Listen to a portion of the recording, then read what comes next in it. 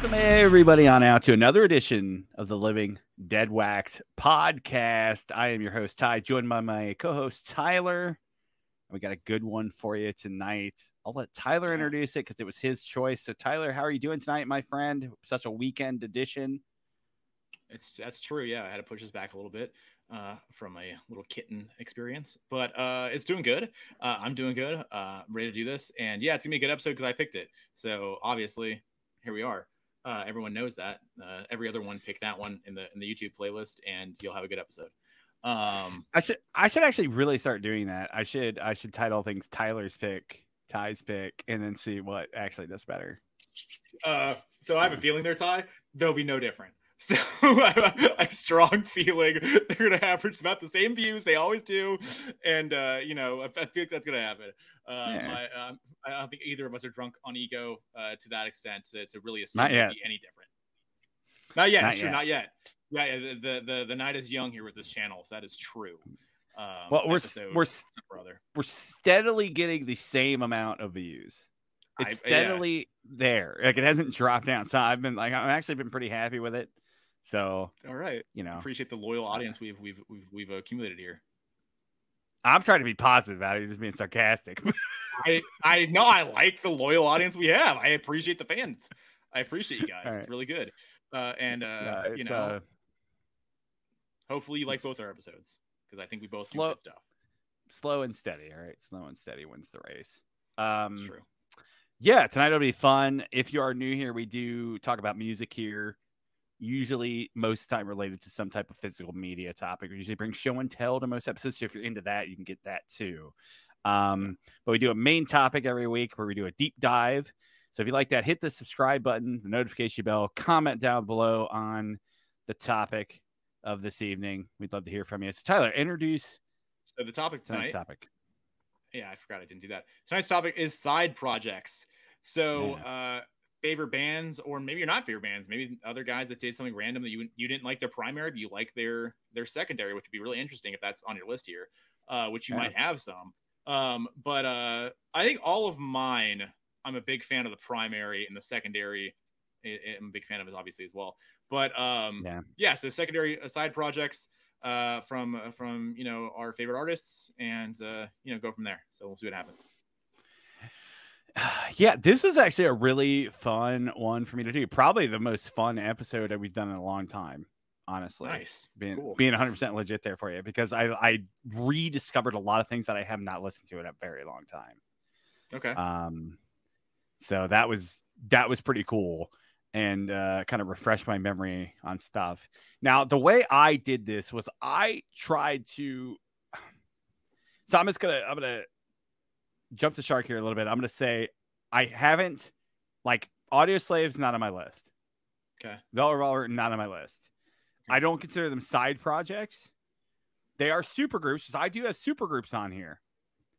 But my point with those, there is a difference. And my point with those is, during Audio Slave, Soundgarden wasn't a thing.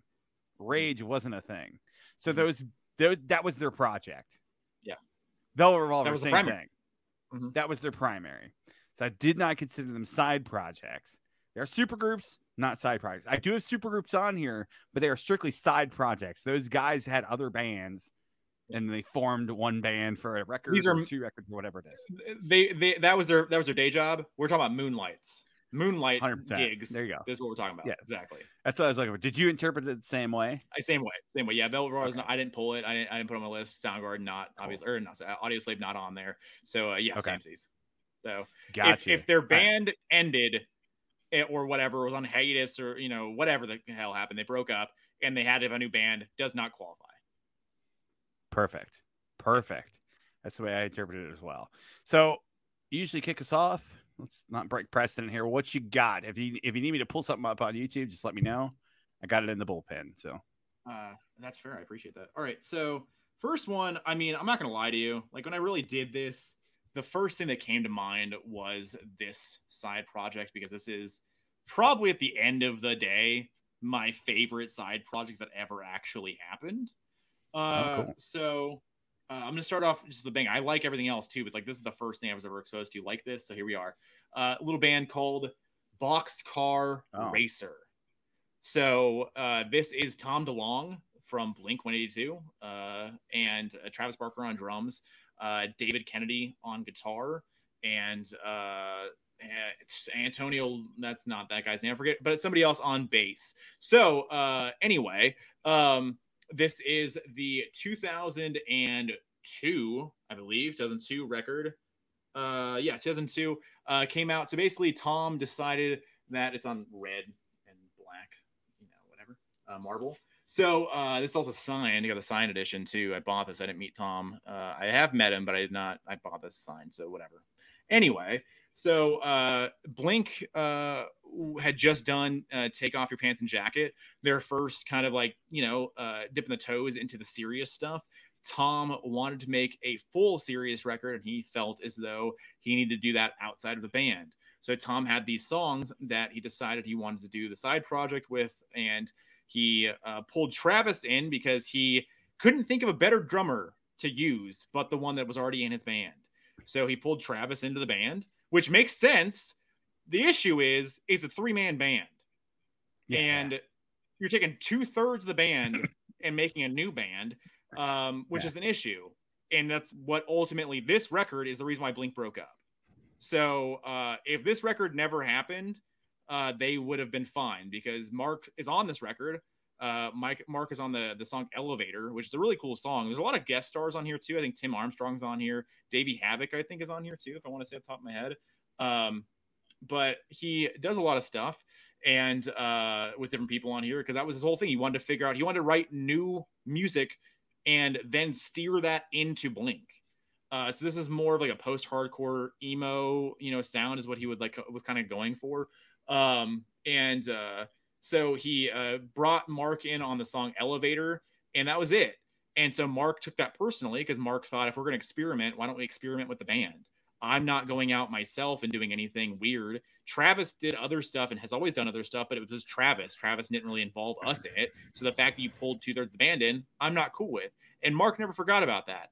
And so when this record came out, it was a big deal. And supposedly, Tom was never going to tour on it. And then they toured on it. And then so that was a major issue because then he told Mark, I'm just putting it out, whatever. It's not going to do anything. Don't worry about it. It'll be cool. And we're not going to make it a big deal. We're not going to promote it a lot. It's going to be a thing.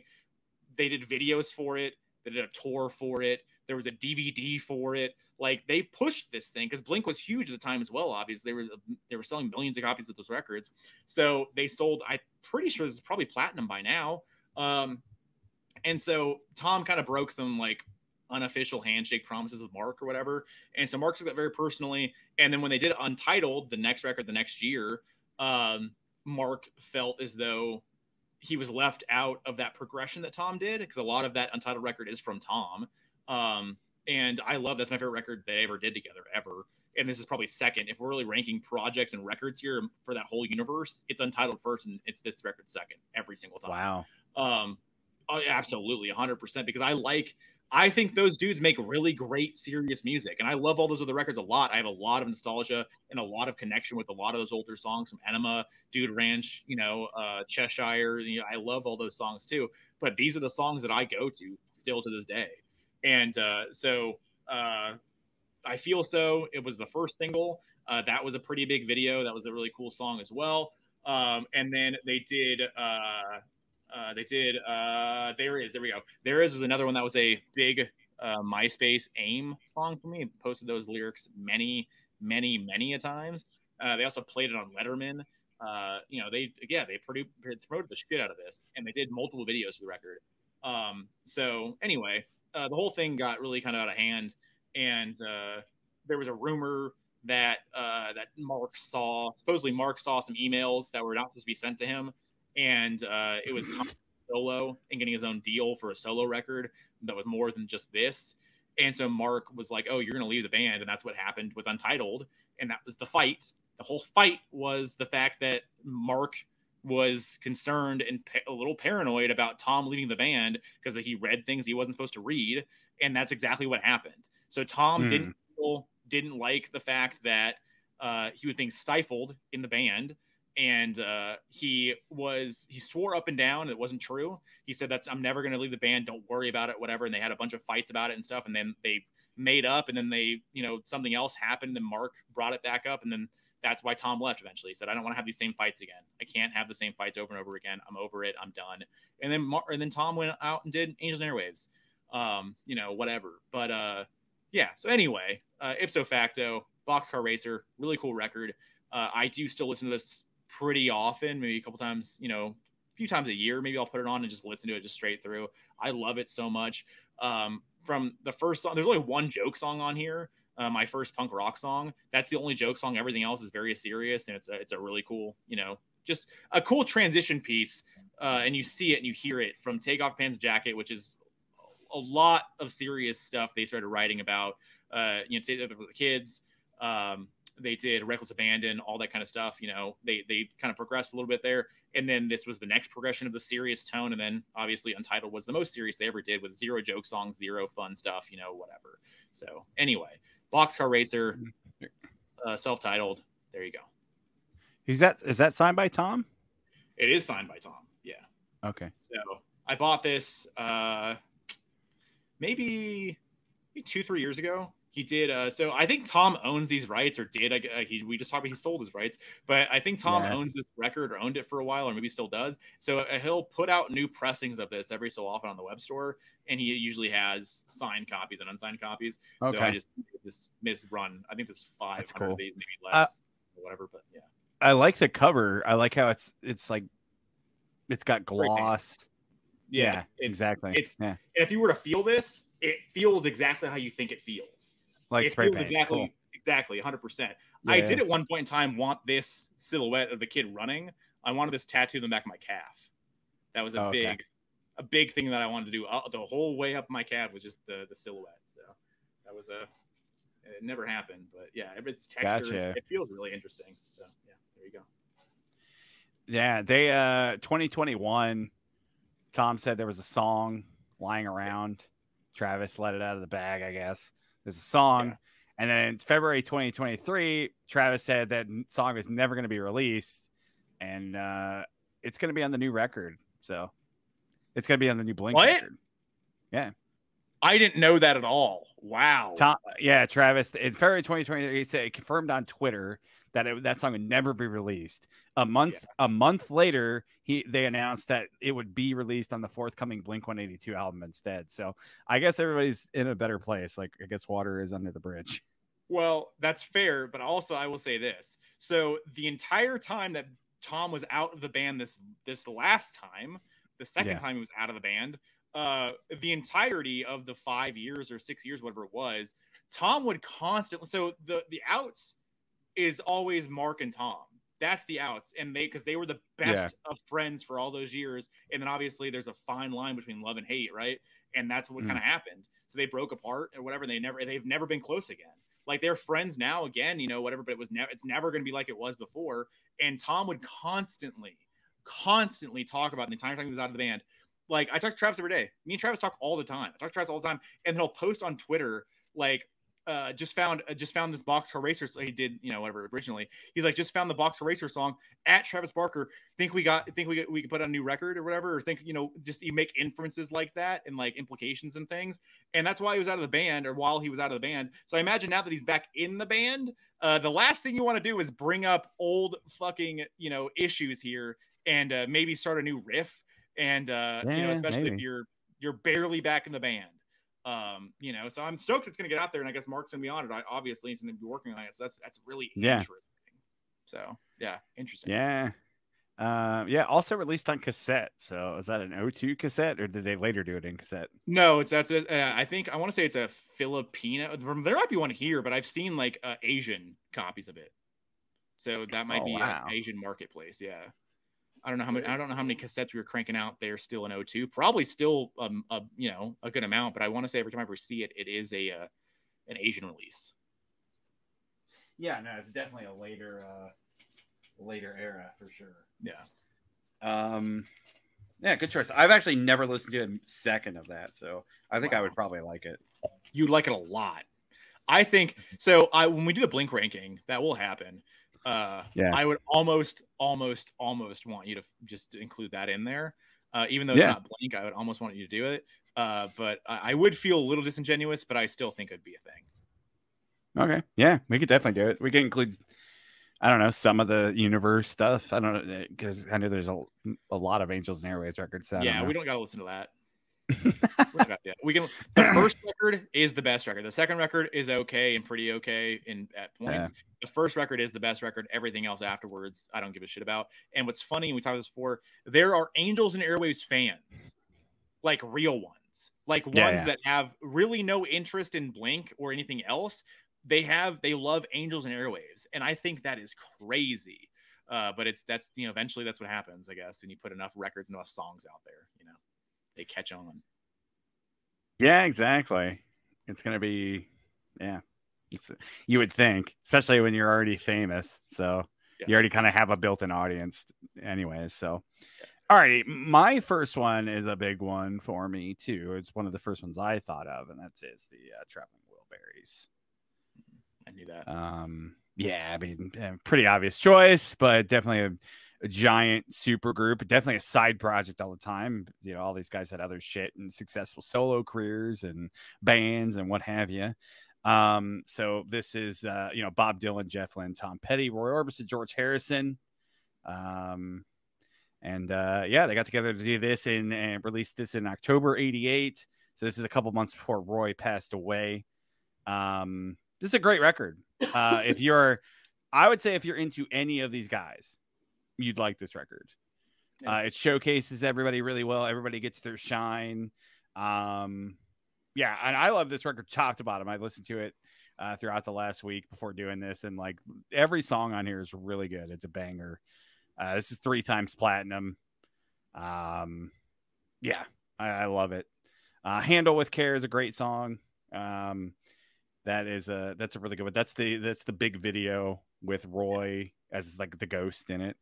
Because they released the video after he passed, and End of the Line. That's probably the other biggest single on here. But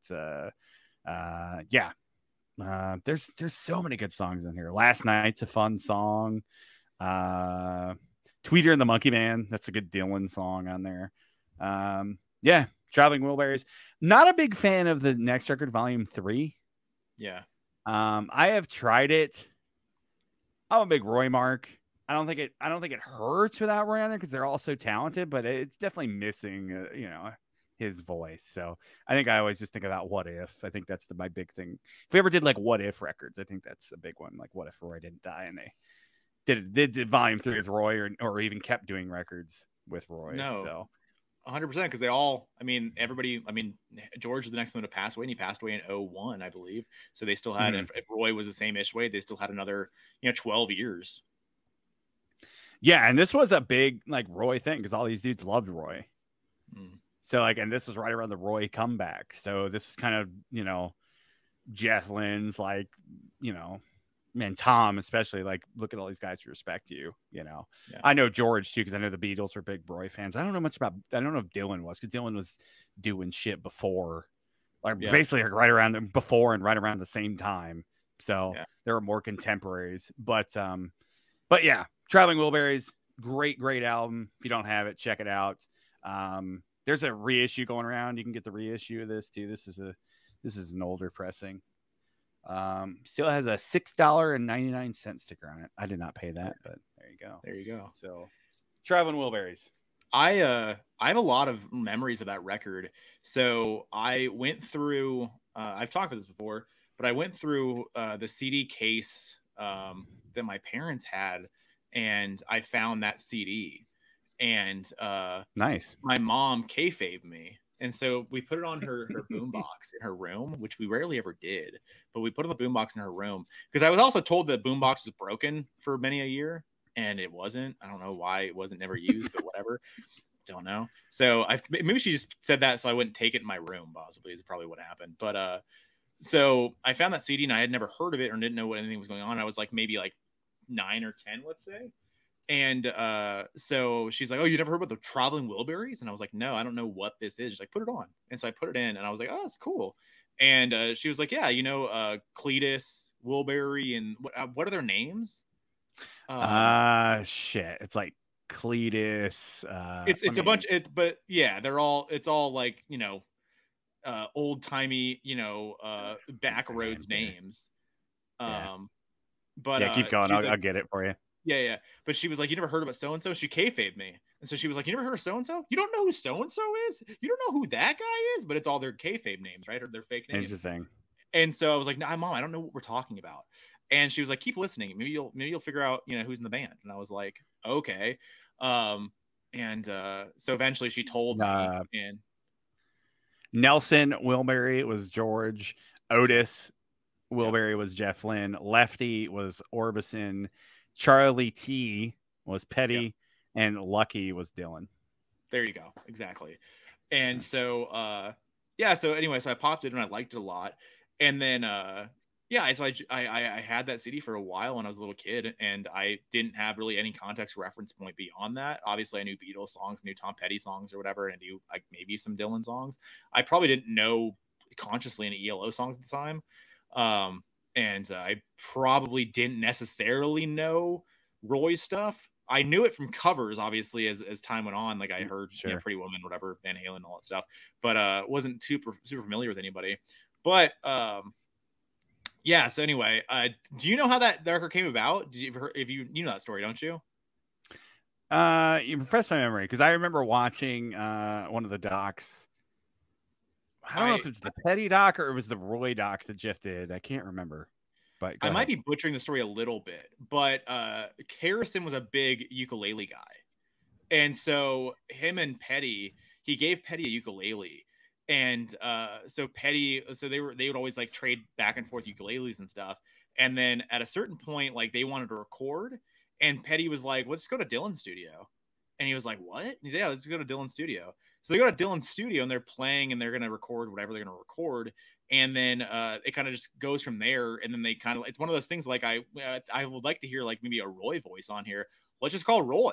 And they call Roy in, and then Jeff produces. And then so Jeff was on it, and then that's how it all came together or whatever, I guess. Some form or fashion of that story, I guess, is kind of how it all worked. So it's really interesting to me that's how it worked. I worked out a little bit. So Jeff Lynne produced Cloud 9. Yeah, George Harrison record. So they worked on Cloud 9, and then the first reference of the Traveling Wilburys was a interview with George Harrison on Rockline in 1988. Okay. And they asked him, like, "What are you going to do next?" He's like, "I want to do this group with my friends. We'll call it the Traveling Wilburys." Yeah. According to Jeff Lynne, Harrison introduced the idea of the two of them starting a band together around 2 months into sessions for Cloud 9. Okay. When discussing who the other members might be, Harrison chose Bob Dylan and Lynne chose Roy Orbison. Interesting. Okay. So how does Tom get in? During his Rockline interview, Harrison voiced his support for Dylan at a time when Dylan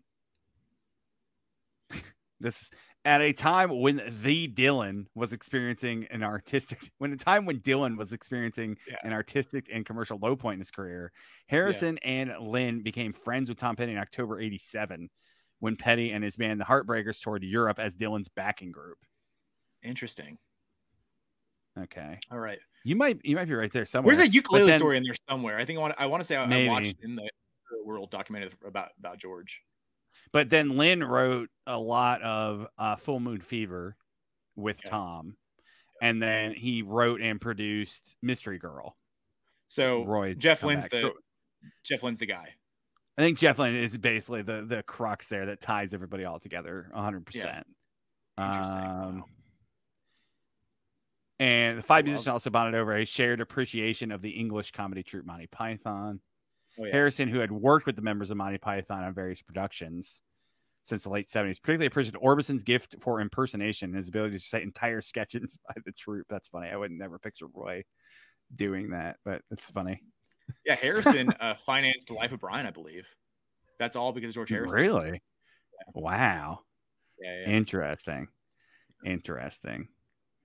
Yeah, we could talk about the Wilburys forever. Yeah. Also, side note, one of my favorite stories ever about Python, when they did Holy Grail, it was a big deal, obviously, in England, and the press was like, they asked what's Terry, the guy, the guy, I forget his name now, but they asked him like, what are you guys gonna do next? And he didn't have any projects on his mind, and he was like, we're gonna make a movie about Jesus. And he was just like, he said that because he thought it was the most controversial thing that he could ever say or whatever, right? And then they wrote the movie backwards. Basically, they had the whole thing, but they had to write it now that they just said it, so it was just a joke, and they did it. But yeah, that's funny. Very big Monty Python fan. Anyway, yeah. That's awesome. Yeah, we can talk about Real Blood forever because there's so many different little facets there. I want to say that Ukulele Story is real on some level. It's factored in somewhere, so maybe you probably are right. Yeah. For anybody out there too, and I need to rewatch them too. There's a really good Roy Orbison doc about Mystery Girl, and they talk about a lot of that. And then I in one of the Petty docs too, I think they talk about a lot of the Wilburys shit. Yeah. I mean, he's the youngest. He's the young cat. He's the young guy in that band. Yeah, exactly. Yeah, I mean, and shit. Dylan's alive, so I mean, Dylan and Jeff are alive. Jeff, I would expect to be alive. I would not expect Tom, but yeah. Anyway, I mean, they're all pretty old, but you know what I mean. Yeah. Dylan's crazy. Yeah. All right, what you got next? Right. So let's do another one here. All right. So one I have talked about before, but I'm going to talk about it again because I don't care. I love this record a lot. So this is 2007, I want to say. 2009. I lied to you. 2009. Okay. So at the time, and still to this day, for those series of records, Say Anything, one of my favorite bands, especially in high school. So Say Anything, lead singer Max Bemis, his favorite band forever was Saves the Day. And his dream was to work with or meet Chris Connolly from Saves the Day, the lead singer of Saves the Day. And that was his idyllic world where he would make that record, right? Or work with him or, record with him, whatever, right? So when Say Anything got kind of big, they ended up touring with Saves the Day and they became friends. And then Max befriended Chris, which is, again, his dream. So there were rumblings about this record for I want to say a year or two before it ever kind of came together. And the band is called Two Tongues, and that's Max Bemis, and that's Chris Connolly. And so they never realized that was them. Interesting. Oh yeah. So they did a super group, and they wrote love songs basically more or less to each other throughout the entire record. So they're both trading vocal back and forth, and they're telling stories in each song for the most part, and it's all about how much they love each other. And it's a duet, like it would be a male female, but it's just them or whatever, right? Okay. Now they weren't involved. That was just the way the band was, and so the songs wrote themselves. So anyway, so when the record came out, it was a very, very big deal. I remember when it leaked. That was a massive deal on the forums because it was because at that point, Say Anything was at their most popular they'd ever been. Saves the Day had always been they've been popular, but they were never as popular. They're never as big as maybe they should have been at certain points. They were more respected than anything else, more legendary kind of status, I guess, at that point. And so they just thought that supergroup would be the greatest thing in the world, right? And this record turned out really well. So the first single was Crawl. I've talked about that song before, I believe. And that was the first single, and that was the first leak, I want to say, as well. That song is so good. That song is truly a duet back and forth between them.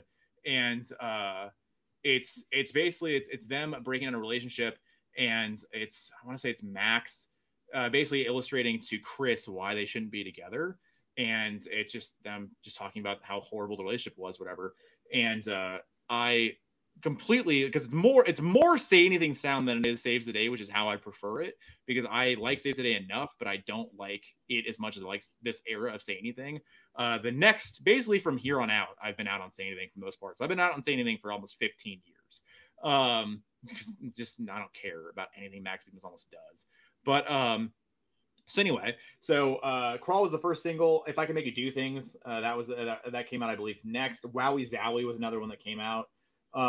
Tremors, another cool song. Even If You Don't was the closer on this record. They're really cool. Like I said, it's a lot more Say Anything, a flavor, pop punk, emo, whatever you want to kind of say that sound is. It's a lot more of that than it is Saves the Day. So if that's what you're into and you have not checked out Two Tongues for whatever reason, I would definitely recommend doing so. They made a second record, which wasn't as good. I listened to it once and kind of just disregarded it. I don't care. They're not going to do one again because they had a falling out of sorts. So unfortunately, but you know, for the time, this definitely sounds of the time or whatever, but that's not necessarily a bad thing. I just think this level of experimentation, this level of artistic kind of like, you know, artistic, you know, vision from Max this era is just so good. And I say that because obviously I think I've talked about before, In Defense of the Genre is my favorite Say Anything record. This is coming off of that record, in that tour, in that era, and that sound. So this is the perfect combination for me at the time. So there you go. So Two Tongues, Max Bemis, Chris Conley. Recommend checking it out if you haven't done so. We've only pressed this once on this picture disc. It's the only way to get it. Unfortunately, I wish they would do a straight press, but given the fact that they're not really a band anymore and they're not really together, you know, friendly like, and Max is not doing good in general, probably not going to happen anytime soon, unfortunately. But you know, there you go. I wish they would have toured this. I don't think they ever did, but I wish they would have toured this. I want to say they did play Crawl, because when they did, they've toured together multiple times with Say Anything and Saves the Day, and they did anniversary tours together. And I do want to say they played some songs on one of those tours. I could be lying to you, but I want to say I've seen a song. It's fall 2010. Yes. They did their first performance as a surprise in the middle of Say Anything set each night of the Motion City soundtrack Say Anything and Saves the Day tour. I saw that tour. They performed the song Crawl. There you go. Okay. Nice. Look at this memory of mine. Wow. You're remembering correctly. Yeah, and then you might have mentioned 2016 they were going to do the tour. And oh wow, for the second record? Yeah, they were going to do a tour and then it got canceled, and then they said we aren't going to play shows in the foreseeable future due to unforeseen circumstances. But we may play again in the future, or we may play in the future, and then that's never happened. So interesting. Yeah. Unfortunately. Say Anything is I don't know. It's obviously named after the movie, correct? Yeah, I mean more or less. Yeah. Okay. There was a lot of like movie references and stuff like that in that beginning era of the band. And at first it was just Max, and then Max and Colby, the drummer, and then kind of blew up. But it was always mostly just Max. But yes, you're correct. Gotcha. Okay. All right. My next one here, and a lot of these, it kind of falls into the supergroup side project, just nature. Like that's the nature of it, for sure. Probably the second one I thought of after the Wilburys, Temple of the Dog. This is the record that Chris Cornell did with Pearl Jam before they were Pearl Jam. This is after Mother Love Bone broke up, I guess, when Andy Wood died. This is the tribute. They were originally just going to do one song, and then Chris was like, "This is stupid. Let's just do an album." And they did the album, and this is the first time anybody heard Eddie Vedder on Hunger Strike. And then obviously you got the Pearl Jam gig right after that, and the rest is history. Just a stellar record, man. Like top to bottom, really great songs. Hunger Strike is obviously iconic. Everybody knows those vocals. Reach Down, really good song. Say Hello to Heaven, really good song. Pushing Forward Back, like those are the first four songs. Like it's really like top heavy at the beginning there, but yeah, front to back, really solid, really cool sound. Like if you're into any of that Seattle sound, like this is it. Like they really sum it up really well. Yeah, Cornell sounds really good.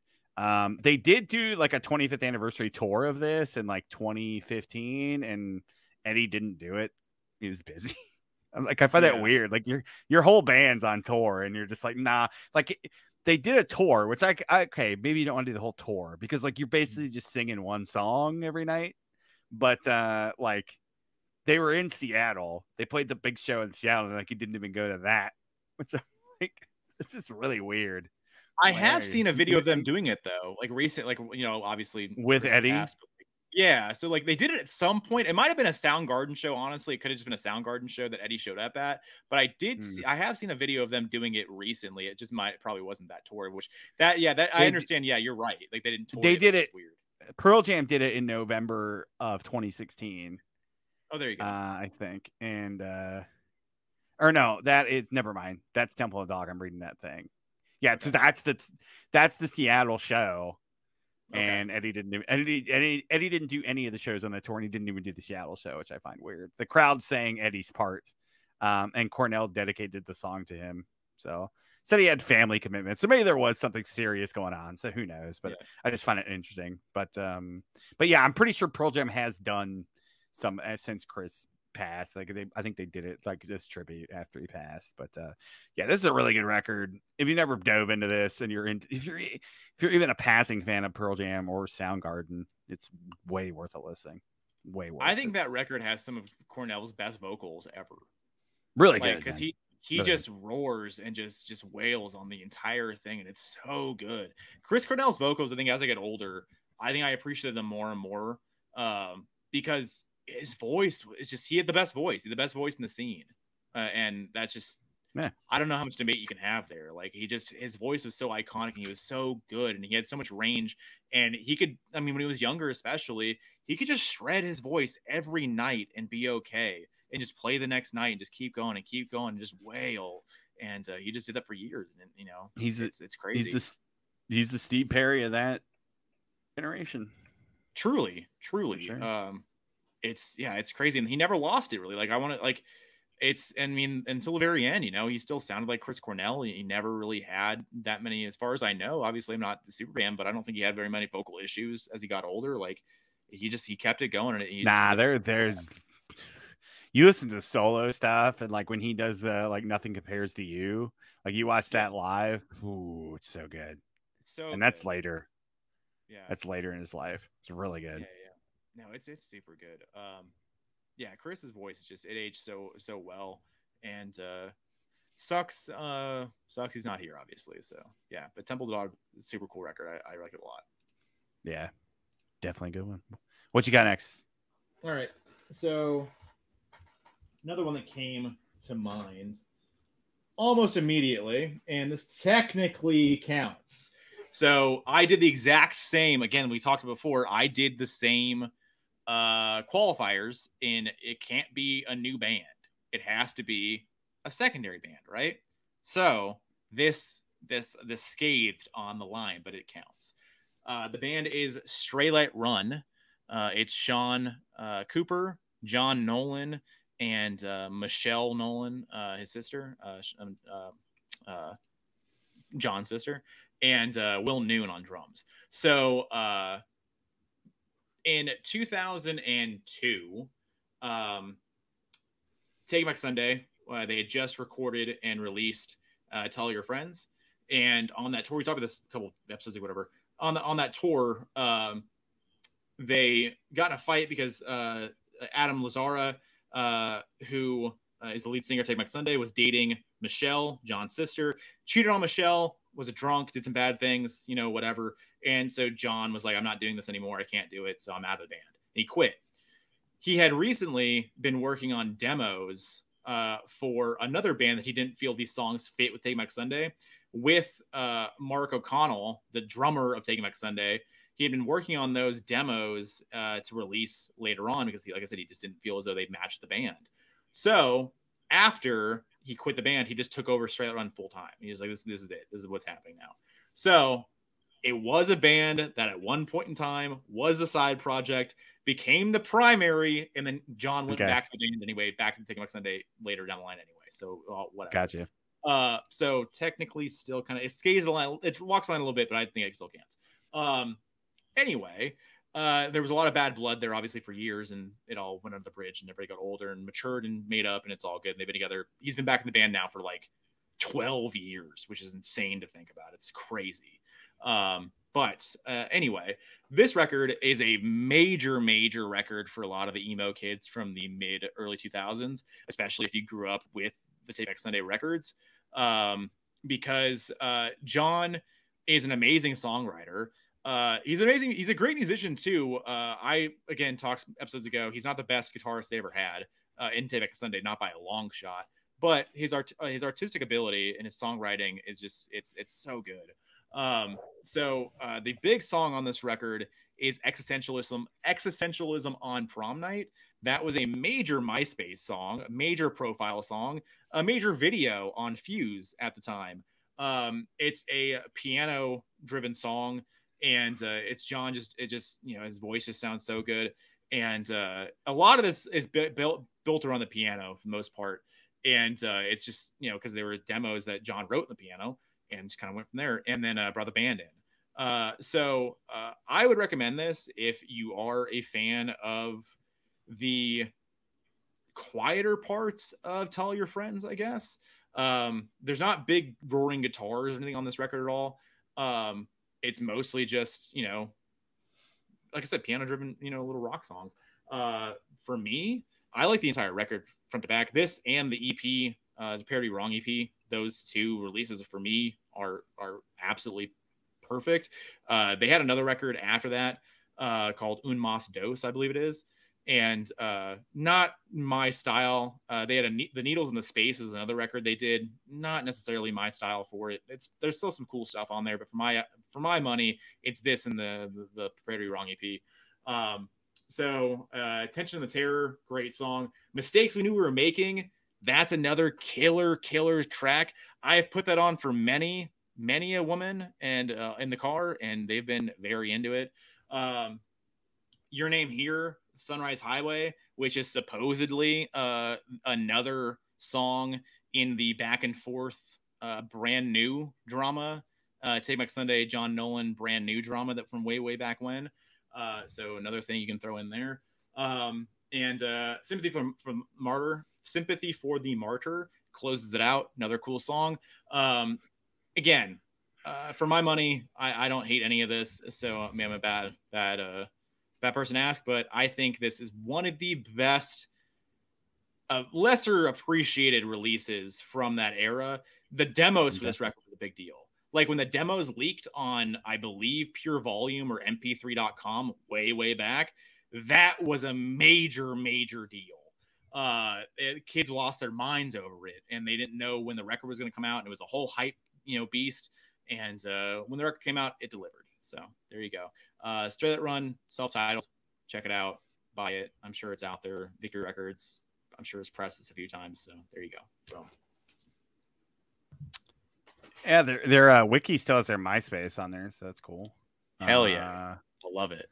And then yeah, did a show in 2021.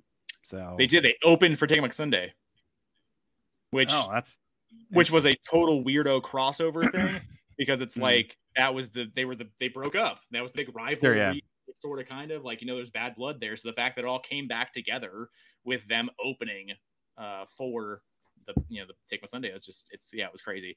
I want to say my friend Melissa went to that show, and she was very she's a massive Take My Sunday fan, huge. That's her band. Okay. And I think got the set list from that show too, and she was over the moon about it, and I was very jealous. I'd never seen them before. It was in New York, so that's cool. Yeah, very cool. She lives here, but she routinely flies all over the country to go see them everywhere possible they play. And I just actually found this out, which is really interesting. Shout out Melissa. I don't know if you watched it or not, but if you do, shout out. She so Adam Lazar, just side note, Adam Lazar, lead singer Take Back Sunday, her band, you know, her favorite band. He had a jean jacket that he had made that had Take Back Sunday like embroidered on the back, and then it had like a tiger, I want to say, in the middle, like a black tiger or a panther, maybe, I don't know. And then they had I think established 2000 or whatever on the bottom, you know, whatever.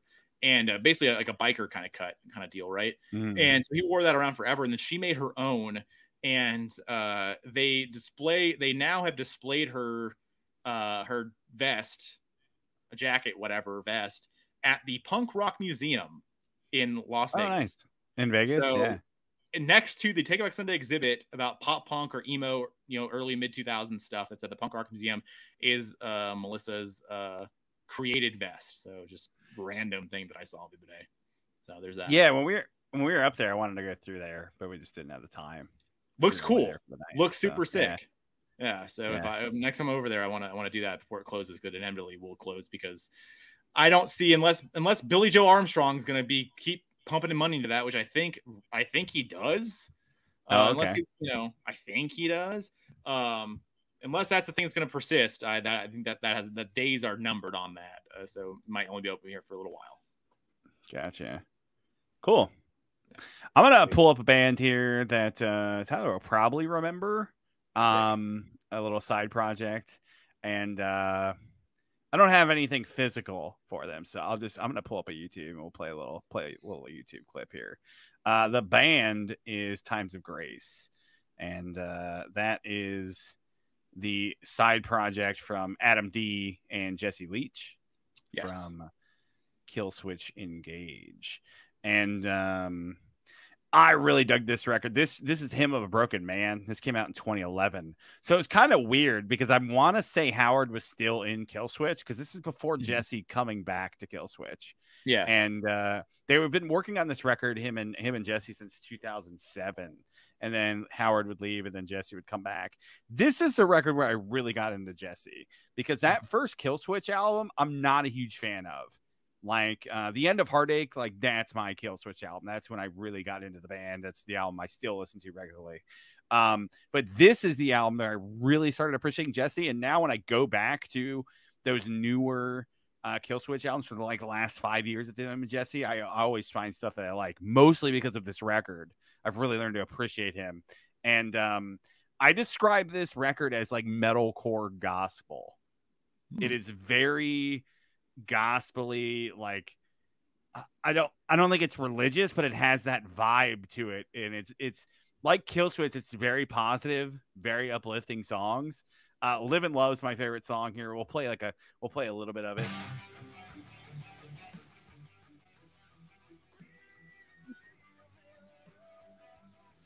You can hear Tyler, right? Okay. Turn up a little bit. Okay.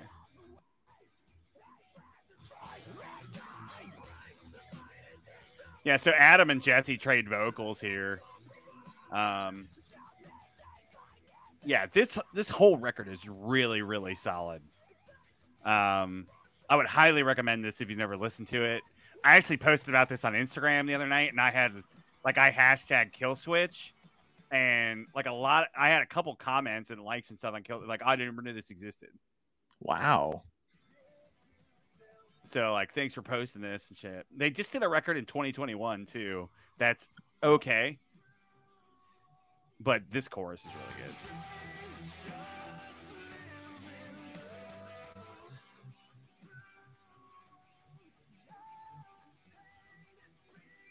Yeah, I just... The vocals, it's very gospel-y. And then, towards the end here, this...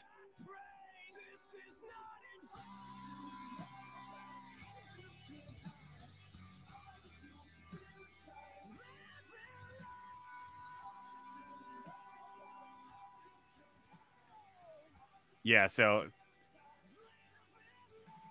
this is why I kind of call it gospel-y metalcore. Yeah. Let's get that vibe. Yeah, I remember. Obviously, I like Killswitch enough, but I was never a huge fan. But I had a lot of friends that were huge fans of Killswitch, and you as well. Obviously, I know you that era, especially what you're a massive fan with Howard and stuff. But I remember when they announced that project. And then people started talking about, so the day is going to come where Jesse comes back to Killswitch. This is just the first step. Howard's out eventually here pretty quick, and then it's going to be Jesse. And then eventually that happened. And it wasn't too long after, right? But it's no. And then Howard, I haven't really heard. I'm sure I know he has a band. I haven't really heard anything about his stuff for a while.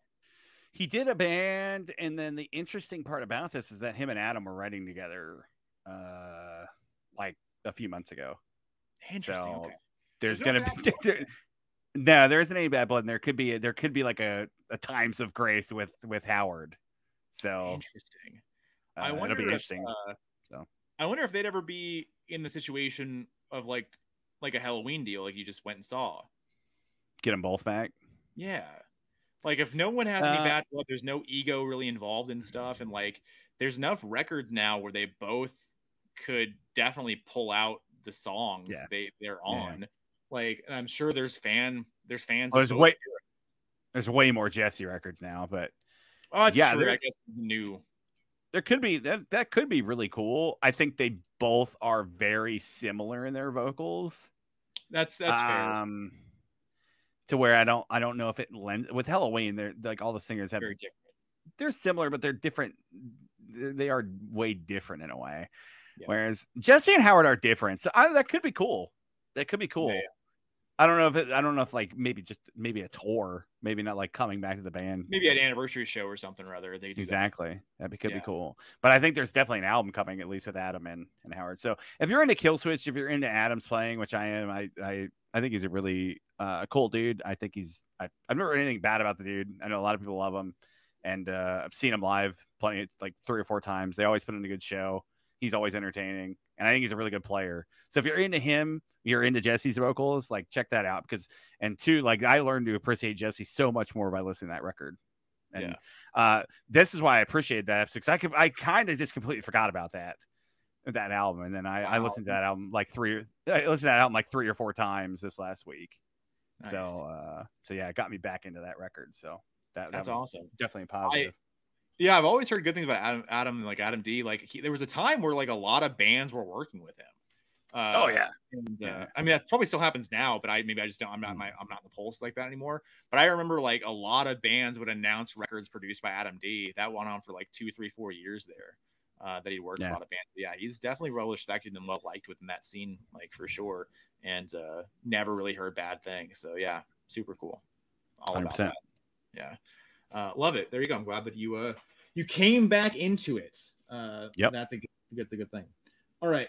So I think I talked about this record recently. I could be lying to you, but I think I did because I found it on my turntable and I had not listened to it recently. So I think I want to talk about it on here for some reason. Maybe not. Okay. This is Head Automatica Decadence. Have I talked about this record recently? I do not think so. Never mind. Okay, cool. All right. This is fine. So anyway, this record is Daryl Palumbo from Glassjaw. So Daryl, Glassjaw's, I love Glassjaw so much. The first, I mean, they only have 3 records really, but they're all really, really good. And they're a post-hardcore band from New York. Late 90s, early 2000s. I think metalcore, I don't know, whatever subgenres people put in there for them. I don't know. They were on Roadrunner there at the time. And they were very successful within that era and that scene. And they later went on to Warner, I believe. And then, so at Warner, Daryl is very eclectic in his tastes and what he wants to do. And so another part of Daryl's story is he has Crohn's disease. And so Daryl would unfortunately be laid up a lot and he would be unable to tour with Glassjaw. So Daryl would be at home writing and working on things and kind of just seeing where his muse took him, right? So from Glassjaw being very loud, aggressive, scream, all that stuff, he, with his taste, went into a dance record and a dance project, which turned into Head Automatica. And this is very, very dancey. It's very like disco-y at certain points. Like it's electronic. It's really, really cool stuff. So this record came out on Warner Brothers 2004. So that makes sense. That's right after Worship and Tribute. So when he turned the record into Warner Brothers, there's a massive song on here. That song being Beating Heart Baby. So I don't know if you know the song off the top of your head, Ty. When I say that to you, does that mean anything to you? No, but I know this name, and I never knew he was this. So I never knew go on he, YouTube. the dude from Glass. Okay. Yeah, pull it up. I believe because this song was everywhere. It's the most successful thing he's ever done. Like 100% it is. Gotcha. It was a massive MySpace song. It was for years and still actually is still probably his most played song routinely every single year he's ever been involved in. I think it's a cool video too. It's got 1.9 million plays. This will get caught. This will get caught big time. So hold on. So yeah, it's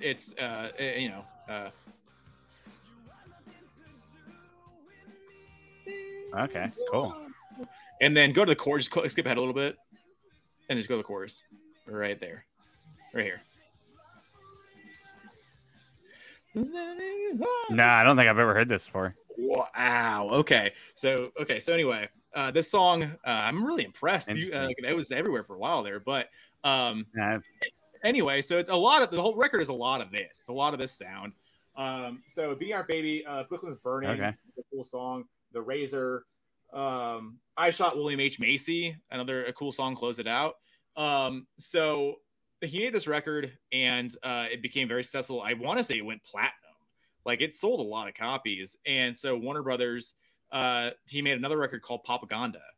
And Warner Brothers convinced him to, because they, whatever, they thought they knew what was going on. So they were like, hey, put Beating Heart Baby on Propaganda too. And he was just like, I don't know. I don't want to do that. And he's like, it's going to sell. And he's like, all right, fine. So he put it on Propaganda too.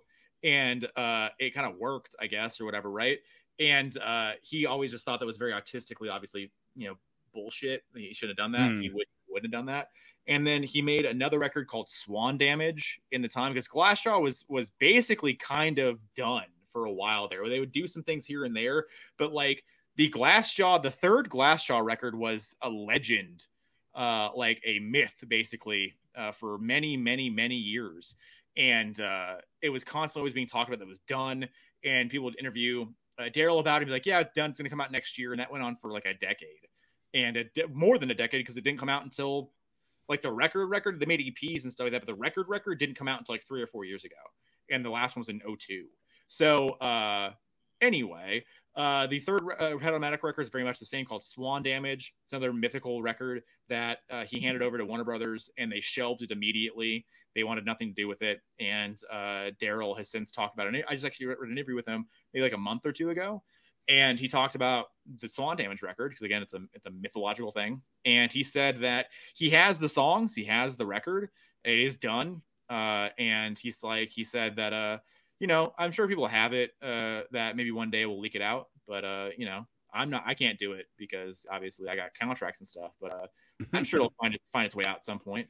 And so hopefully at some point, somebody will put it out there. And I was not as much into the second record. There's a big song called Graduation Day that was on it. And it's a cool song. And that was the big lead single on it. But for my money, Decadence is that's the record to get. So Head Automatica, Decadence, if you're into super pop dancey stuff, and with Daryl's clean vocals, would definitely recommend checking it out. Daryl's a great musician. He has a really, really eclectic taste in everything he does. He's worked with countless people with a bunch of different vibes, and if this is your vibe, check out everything else. So there you go. That's cool. I'm gonna have to check that out. I think I would probably like that. Yeah, it's a good time. Huh. Very cool. All right, I'm gonna go with somebody Tyler's. I know Tyler definitely knows this band. I don't think you've ever listened to him though. I know what you're gonna say. I have never listened to him. You don't know what the hell I'm gonna say. I don't think you know what I'm gonna say. Does it involve people from Seattle? No, it does not. Okay, all right, never mind. I have no idea what you're talking about. It's not. Okay. I'm going to bring up a band. I got 2 of their albums here. They got 4, and they're actually in the studio now doing the long-awaited follow-up for their 5th album, and that is Black Country Communion. Yes. Okay, I know about that. I've never listened to them. Yes. So this is Glenn Hughes on vocals and bass from Glenn Hughes, Deep Purple, the voice of rock. Joe Bonamassa, guitar virtuoso, was playing with BB King and shit at like 13 years old. Yeah. Jason Bonham on drums, and Derek Sherinian, formerly of Dream Theater, on keys. And this is the first album, and this is volume 2. And they've got 4 albums, and like I said, they're just back in the studio to do the 5th album. I think the last one came out in like 2016 or something.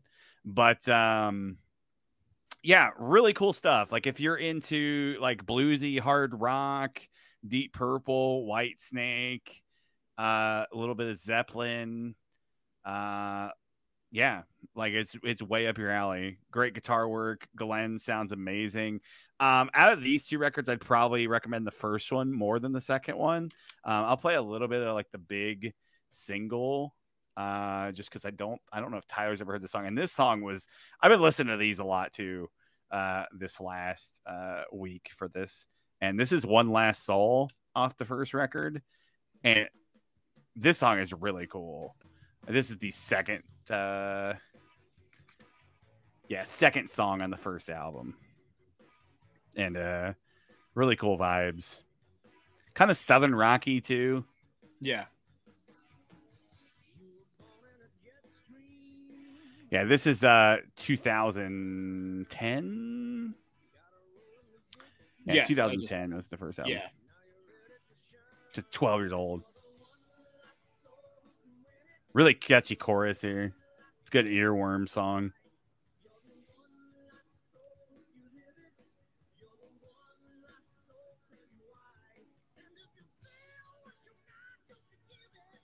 Yeah, Glenn Hughes still sounds this good, by the way. Yeah. It's crazy how he's 70. He's 71, I think, now. Yeah. Or 72. Because they announced the Deep Purple Burn 50th anniversary tour that he's playing. And they're coming here, and I really want to go to that. And I was watching live footage of him in Europe.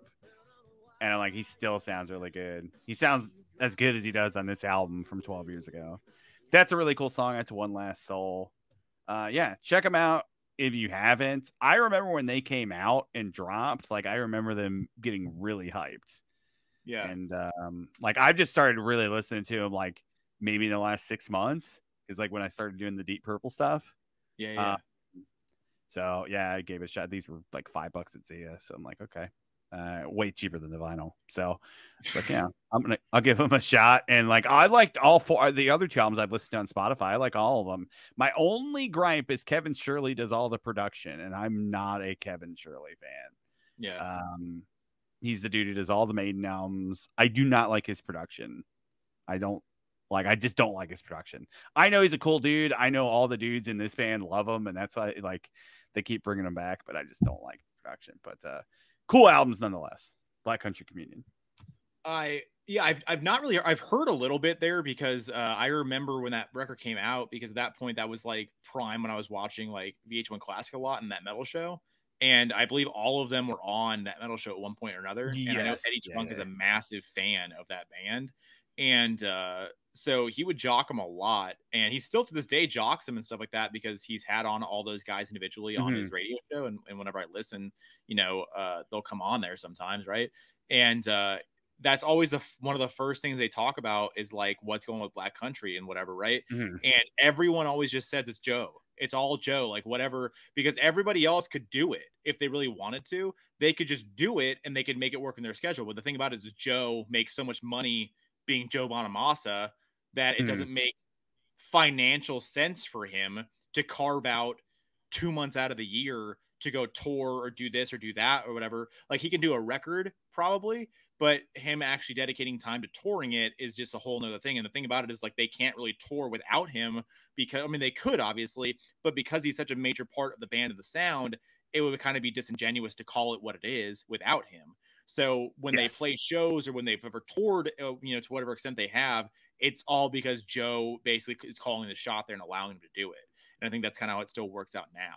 So like records are still possible from what I know, but like touring and making it a thing is not a thing. Yeah, they're doing a new album right now. They're in the studio right now. Glenn was posting on Instagram about it. So he was in LA doing vocals and stuff. And they were all together in the studio. So it's like a thing where they're getting together and actually writing and recording together and not over the internet. So that's probably hard too when they want to do it like that. For sure. So because it's been I think like 2017 or 2016 was BCC 4. So yeah. Also, I think I told you before, massive Joe Bonamassa fan. My mother, massive Joe Bonamassa fan. She like Black Country. So I don't think that she's ever actually listened to Black Country before. Wow. But she has all of his solo stuff. And so when she drove me to the airport in November, when I was going to Atlanta, she drove me to the airport and she put on, and she's like, "Have you heard this?" And I was like, "Who is it?" And she goes, and I already knew who it was going to be because she's talked to me about it before. And she's like, "It's Joe Bonamassa," because she forgets that she tells me things, right? Because she's old. Yeah. And so I'm like, "Yes, Mom, I know who this is. I've listened a little bit. I know what's going on. Like, but I've never really listened. Like, I know enough." And she goes, "He's just so good. And he's sexy too. Just keep on his sunglasses, but he's sexy." That's what she says. She's really into ugly guys. She likes. Tell her to Tell her to check this out. Yeah, Like, I'll send her a text, and she will too, up her because there's really good. He's really good on this. Like, especially later in the album, like there's a couple really. There's like a 7-minute song, "Stand." Track 10, "Stand at the Burning Tree." That song is a really good, like, guitar bluesy song. "Too Late for the Sun" is the last track. It's like 11 minutes, and he's really good on it. Yeah, he's a really talented dude. So I mean, I think she'd dig that too, especially if her growing up with Zeppelin and shit like that. Like, it's got that vibe. So for sure, she might. I would imagine she doesn't, but she might. I think what helped out too is Joe Bonamassa specials have aired on PBS, and so has brought him in front of a new audience. So there you go. Nice. There you go. Yeah, so that all worked out. But I need to check those records out. I've always meant to. Every time I ever hear like guys on Trunk talking about them and stuff, because like what Trunk says is like his view on it, I think, is like that band could could do business, but like just Joe does so much business on his own that he think that it's just not a thing. I could see them definitely touring, and if they got on good packages, like being I don't know, like a 5,000 seat theater. Yeah, especially with the names involved in it. Yeah. Glenn Hughes and Jason Bonham, even Derek Sherinian, like he was in Dream Theater for 5 years. Like, guys, everybody loves a lot of the Dream. They're all the musicians of musicians is who they are, So like those virtuoso kind of deals or legends or whatever. It's a massive thing. Definitely, I need to check those records out. F&A. I didn't know you were gonna bring that heat. So I appreciate you bringing the heat like that. Yeah, ain't throwing no knuckleballs here, okay? Bringing the hard stuff tonight. I like it. All right, throw the heater, kid. Another one that I can't bring up with if we're doing this kind of a deal. Favorite band, Manchester Orchestra. One of my favorite solo musicians is Kevin Devine. They are very good friends, best friends, if you will. And so when I saw them on the Brand New tour, so I got introduced to both of those bands because I was a massive Brand New fan. I'm a massive Brand New fan. They're not a band anymore, but whatever. But so I saw Brand New on that tour in 2007, and Manchester, their first tour ever, national tour. They opened, and then Kevin was main support, and then Brand New played. So I was exposed to all of them that night. And so they also got to know each other on that tour, became very good friends, and they almost instantaneously started talking about making a band together. It wasn't until 2009, 2010, right? Yeah, I think so. Yeah, it doesn't say anywhere. I think it's 2009. They made a band called Bad Books. And Bad Books is Manchester Orchestra plus Kevin Devine. And so this is Bad Books Volume 1. They have 3 records out now. And they're working on a 4th as we speak every so often when they get time. Kevin comes down from New York into Atlanta, and they record and figure some stuff out and write some stuff. So this was a big deal at the time when it came out. This is Manchester coming off of the Mean Everything to Nothing tour, which is their first major label record. And there was a lot of hype around that. And Kevin was still, he's never really been massive, but he had just gotten off of the Capitol deal he was on. And he had just put out the record Brothers Blood, which is probably his biggest record still to this day. So they're both at the top at that point in time, the top they'd ever been, the biggest they'd ever been. And so they recorded Bad Books Volume 1. And they toured this. I think they played 15 dates total, maybe 7 and 7, East Coast, West Coast. And I saw the LA date. You were actually supposed to go to that tour. We asked you to go to that date at the Troubadour. It was actually me, Zach, and Braxton. And yes. I believe that you just didn't want to make the drive really, but also that was a big, the next day was a big Steelers playoff game. It was like the same day. Same day. Yeah. Same day. Yeah. So that was the Super Bowl year. I'm pretty sure. Correct. That was 2010, right? Correct. Yeah. Yeah, dude, I wasn't missing that run. You weren't going to do that. So, yeah, so we decided to go last minute, and we drove up to LA, saw the show, and that date was actually super cool. That tour was very cool because they basically broke it into like little, like they all opened for each other. So like Rob, the guitarist, has a band or has his own solo project called Goatron. He played a set. And then Chris had Alaska Him Nicely. He played a set. And then Andy has his own solo thing that might make an appearance here in a little bit. He played a set. And then Kevin played a little set as well. And then the headline was Bad Books. And so it's my first show ever at the Troubadour. And I was blown away. It was so cool just to be there because it's obviously a legendary venue. It's where everybody played the first time, and so many other people have played there over the years and everything, right? So I was very, very freaked out just to be there. So it was a very cool show. There's a lot of videos from that, and I'm in a lot of those videos as a awkward, weird 17, 18-year-old kid with long hair and looking really, worse for wear. I also had a horrible headache that day. Anyway, the music is it definitely is a combination of the two.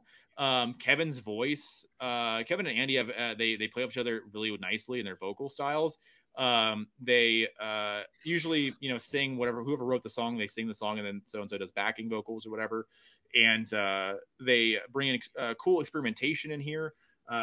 There's a song called Baby Shoes. That's this like cool, like a jam song, kind of sort of like a heavy jam song. And You Wouldn't Have to Ask it's like there's heavy little spots in there too, which is really it was really surprising the first time I heard that, because at that point, like Manchester on Mean Everything Nothing is a little heavier, but this, like, they kind of got a little crazier, which was kind of interesting to me because Kevin is mostly a singer-songwriter acoustic guy. So it kind of caught me off guard, but it's super cool. I like it a lot. So You Wouldn't Have to Ask was the first single. I think Baby Shoes they eventually put out as a single. Please Move was another big song. The song Mesa, Arizona, that was written, I want to say the day before I saw Kevin for the first time in 2009, coming into like a little bit coming into Arizona. So it was kind of cool that I saw him, whatever. And that song routinely gets covered by people on tours and stuff like that, whatever, live. But they also play that song, among each other, on their solo sets or whatever, quite often as well, because it's a big song for fans. So mostly just acoustic on that song for some of this. But yeah, so if you're a fan of the Manchester Orchestra sound, Kevin Devine, singer-songwriter, alt rock, emo, whatever thing you want to insert, the indie music, and you've heard the bands, I would recommend checking out them together.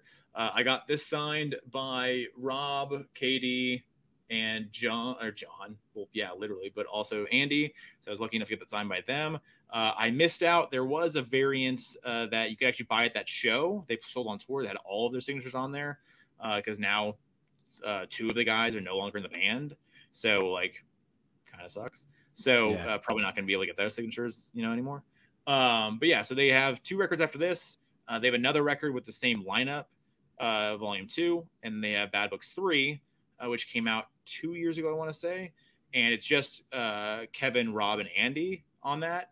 And it's very different. It's a lot quieter, more laid back, more acoustic driven stuff on there with some piano and like some electronic piano kind of sounds or whatever. But for my money, the full band, the big band, the loud stuff that from the first 2 records are what I would prefer the band to be. But I think that's what the next chapter is going to be. Again, they're going to go back to that, I think, for Volume 4, hopefully. So we'll see. But yeah, anyway, Bad Books, check them out. Super cool stuff. I think you'd dig it if you're into that style or into those bands. There you go. Was Jesse or anybody from Brand New ever supposed to be involved in any of that? No, that was always like a legend that was going to happen like at one point, and then it was quickly pretty much like not a thing because like Jesse doesn't really he doesn't do anything anymore, right? But like at the time, he would never really have done that. Like him and Kevin are still best friends, and so Jesse and Kevin have played together live before and kind of done stuff live before. But Jesse playing on other records, off the top of my head, has never happened. He's only ever played on Brand New stuff. He's produced, I think, a couple things. I'm thinking if I want to say he's produced a couple things. He produced a Kevin record called Bulldozer. And then I want to say he did something else possibly, but no, he was never officially supposed to be part of it. That was another maybe maybe what if kind of thing. What if Jesse joined? Whatever, but he's never did. Yeah. Gotcha. It would have been cool though. They did play a set, which I actually have an LP of. They played a set where all three of them played together at Looney Tunes in New York. And I have the Kevin set from that. It's one of my worst LPs that I own. It sounds like shit, looks like shit, should not exist. And it's fucking awful. Like, it's the worst fucking thing. Everything's pixelated as fuck. Like, I called out so Enjoy the Ride is who did that record. This is 2012, I want to say, he put that out. And so Enjoy the Ride Records put that out, and it looks like garbage. The whole thing's pixelated as all get out. The cover's pixelated as shit. Like, everything looks like garbage, and it sounds like garbage. And so I actually posted about it on Instagram for like one of like the vinyl, like, you know, challenges or whatever, vinyl a day challenges. So I posted that as one of the things I did, and one of the options. And I commented on there, and I actually tagged him because it's I don't give a shit. So I tagged the dude, and I said, "Here's this or whatever." It's one of the worst records I own. It looks like shit, and it sounds like shit. You know, I wish Enjoy the Ride would put more effort and time into it. And he tweeted it. His name's Ross. Fuck that guy. Still fuck him. He's gotten better recently, but back then he was super shady. And so he tweeted it, or he replied on my Instagram, and messaged me and offered me a test pressing of it to make up for it. And I didn't fucking reply. I said, I don't give a fuck. Like, I don't care. It sounds like shit. Looks like shit. I talked to Kevin about it like maybe a year or two after it came out. And I was like, I told him, I was like, hey man, because that was when Kevin was kind of a free agent, really didn't know what was going on with labels and stuff. And so Enjoy the Ride's not really a record label necessarily. They put out like special releases. Like, they do all the like the Nicktoons records. They do a lot of the cartoon stuff, the SpongeBob stuff. They do like some movie stuff. Like, all that stuff kind of goes through them. And he gets licenses and shit. Like, he did a release of the Beats, like the Doug stuff. He did a release of that, and it was all re-recorded. It wasn't the original audio. It was all re-recorded shit, but he never told anybody about it. And that was kind of like the shadiest shit that fucking happened. Like, and he also licensed stuff that no one knew that he was licensing. He did a Biscuit re-release, a repress that they didn't fucking know about. He did a Maroon 5 repress of songs about Jane, which whatever, it was not shitting that guy. But anyway, whatever. I asked Kevin about it, and he said, yeah, that I thought he was I thought it would be a better deal than what it was. I thought it would be a better product than what it was. Gotcha. Yeah, I rather that didn't exist, really. Interesting. So, yeah. Anyway, whatever. Bad books. All right. Cool. All right, I'm gonna go with something that I know a lot of people don't like, but I've like learned to appreciate the oddity of it, and this is kind of up.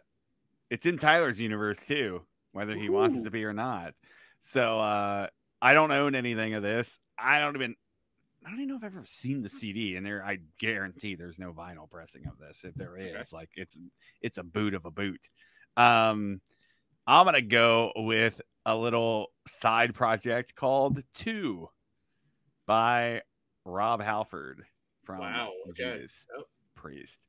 So this is Rob's industrial metal project, and he met Trent Reznor at a Mardi Gras party in New Orleans, and he gave him the album, and Trent's like, oh shit, I'll put this out for you. So Trent ended up producing it and then putting it out on Nothing. And I don't know, we'll play a little bit of I Am a Pig. All of it is very all of it is very You've never listened to this? Never. All of it is very obviously sexual overtones, like way more than Judas Priest ever was. So Rob was letting the freak flag fly at this point in life. He was free from the chains of Judas Priest. So. Wait, didn't we hold up? Didn't we listen to this song? I don't know with this song, but didn't we watch like when where was that Fight? That wasn't Fight, was it? We watched it Halford. It was like a weird video, and like there's a lot of S&M in a club. No, this is this. Okay, but I can't find that video anymore. Janine's in that video. So who did it? Yeah, right behind you. Janine is in that video. Oh, really? Nice. Yeah. Right. Multiple crossovers. But you got multiple crossovers in your universe.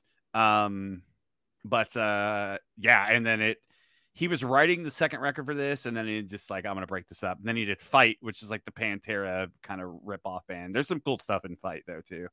But anyway, let's play a little of this.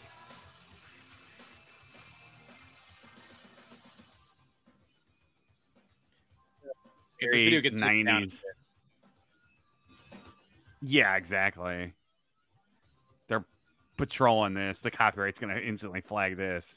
Rob's, give me my 2 cents.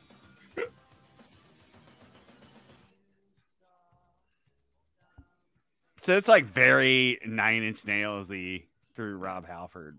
Just not as good. Trent did the whole record, no? I think he produced the whole thing, yeah. And it's on Nothing. I think he did the whole thing for him. Yeah. I mean, it's a cool song. It's a cool combination. Yeah. No, Rob's voice fits it. I can understand if you're a Judas Priest fan why you hate it. I get it.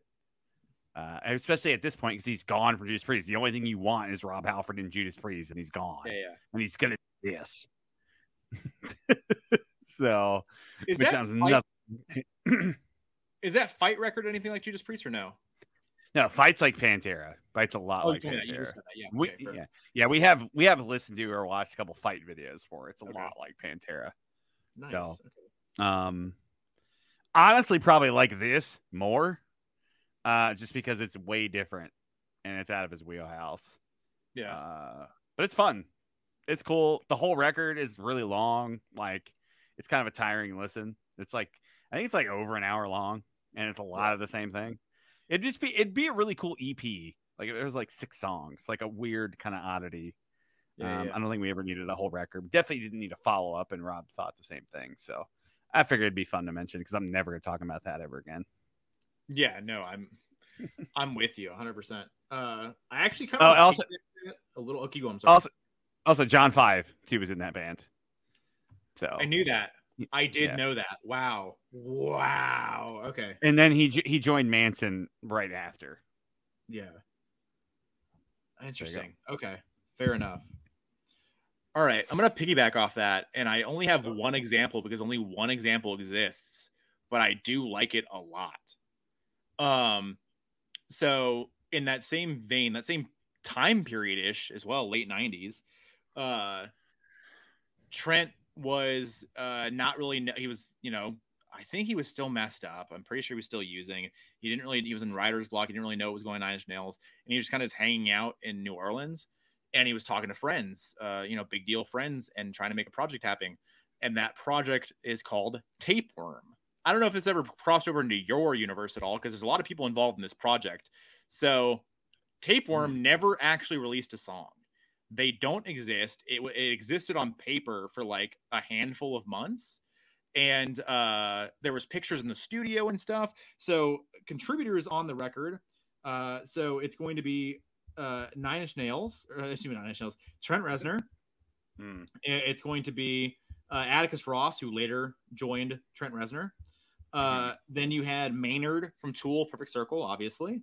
And then you had Alan Moulder produced it. He was obviously did all the Nine Inch Nails records and stuff. Then you had Tommy Victor from Prong and Danzig. You had Danny Lohner from Nine Inch Nails, Perfect Circle. You had Paige Hamilton from Helmet. You had Josh Freese, who played in everything, Nine Inch Nails, Perfect Circle, whatever, now in Foo Fighters. Charlie Clouser from Nine Inch Nails. And then also a guy by the name of one Philip Anselmo. Wow. So Tapeworm is, again, I keep saying this word, but it's totally like an apt word. It's a legendary, unreleased thing.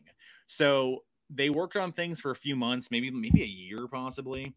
And so late mid-90s, what I'm looking at this now. And so 96. Anyway, so that kind of was always out there, and like people would talk to and ask Trent about like, hey, you mentioned working with so-and-so and so-and-so on this new project or whatever. And Trent would constantly just go like, yeah, we always, we get a chance, kind of figure some stuff out, work with so-and-so, somebody come in, whatever. Right. But Trent basically the conduit of the whole thing. Right. So anyway, eventually 04 rolls around and Trent just calls it dead. And when they asked him about it, and he gets asked about it quite a bit, even still gets asked about it quite a bit. And he just says, like, there's a lot of very good. Wasn't anything great. And he's like, and if we pull together all those names, everything needs to be great. And when I kind of looked at it and nothing was great, it was just really good, I didn't want to put that out. And he's like, and Maynard kind of thought the same thing. And that was the dream for a lot of people, obviously, of Nine Inch Nails and Tool together, because that's a rivalry among the fan base for some reason. Unbeknownst to me, I don't know why that would be even a thing, but whatever. But that's a big rivalry. So them together, obviously, would be a massive deal. So anyway, nothing ever came out until years later, in 2000 and hold on, it's going to be 2005, 2006, in the band Pussifer. The song is Potions. Yeah, I'm looking at it now. So that is the only known song, or at least, excuse me, it's not even known. It's suspected because it has Trent on it. And I believe Trent produced the song as a writing credit. And I think Trent had a production credit on it as well. And so just process of elimination there just shows you that it was an unreleased, unfinished Tapeworm Project song. So it's a cool song. Oh, you listened to it? Yeah, I have listened to it. It's a cool song. I don't listen to Pussifer at all. I'm not a Perfect Circle fan. I'm not a Tool fan, really. Like, I don't like, it's fine. I don't care though. But I really liked it because I think it's a kind of a blend of sorts. And maybe if I listen to more Pussifer, I would tell you that it's like a Pussifer song. So maybe I'm talking out of school here. But for my money, it's cool. And like, I like Trent's production styles too, because Trent, you can always hear him. Trent has a very, very like distinct sound in his production every time he ever does anything. And that's kind of something I like. Just distortion, glitch, kind of like, you know, just he does have a feel to it. So Potions, that's the song. And I really enjoyed it. Nothing else has ever come out. I doubt anything ever kind of will at this point, because it's, you know, he's called it dead for almost 20 years now, and it's going on 25 years of it being a thing. Almost 30 years. And the fact that nothing really else has come out here is, you know, kind of shows you that's probably not going to. Really interesting. I have, I've not heard about this at all. I'd wonder where Phil would fit in. Yeah, that really interesting. That was, yeah, because I mean, it's messed up Phil, obviously, and it's right. So 96, 97, so it's right after Trendkill, maybe right in that era.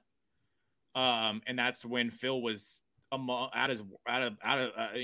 at his worst, possibly, when he wasn't talking to anybody and he wasn't showing up anywhere and he was just in New Orleans alone. So that's a really interesting headspace, Phil, obviously, as well. And I think a lot of those down records, I think that's kind of that messed up Phil. So yeah, it'd be really interesting to hear his voice and to hear what was going on, you know, on those records and on those songs. But yeah. Yeah, especially with all three of their voices, very distinct voices. So that would have been really cool. There is other things on YouTube here. Are these not real? I'm not going to click them all. I'll look later. I don't think any of them are real.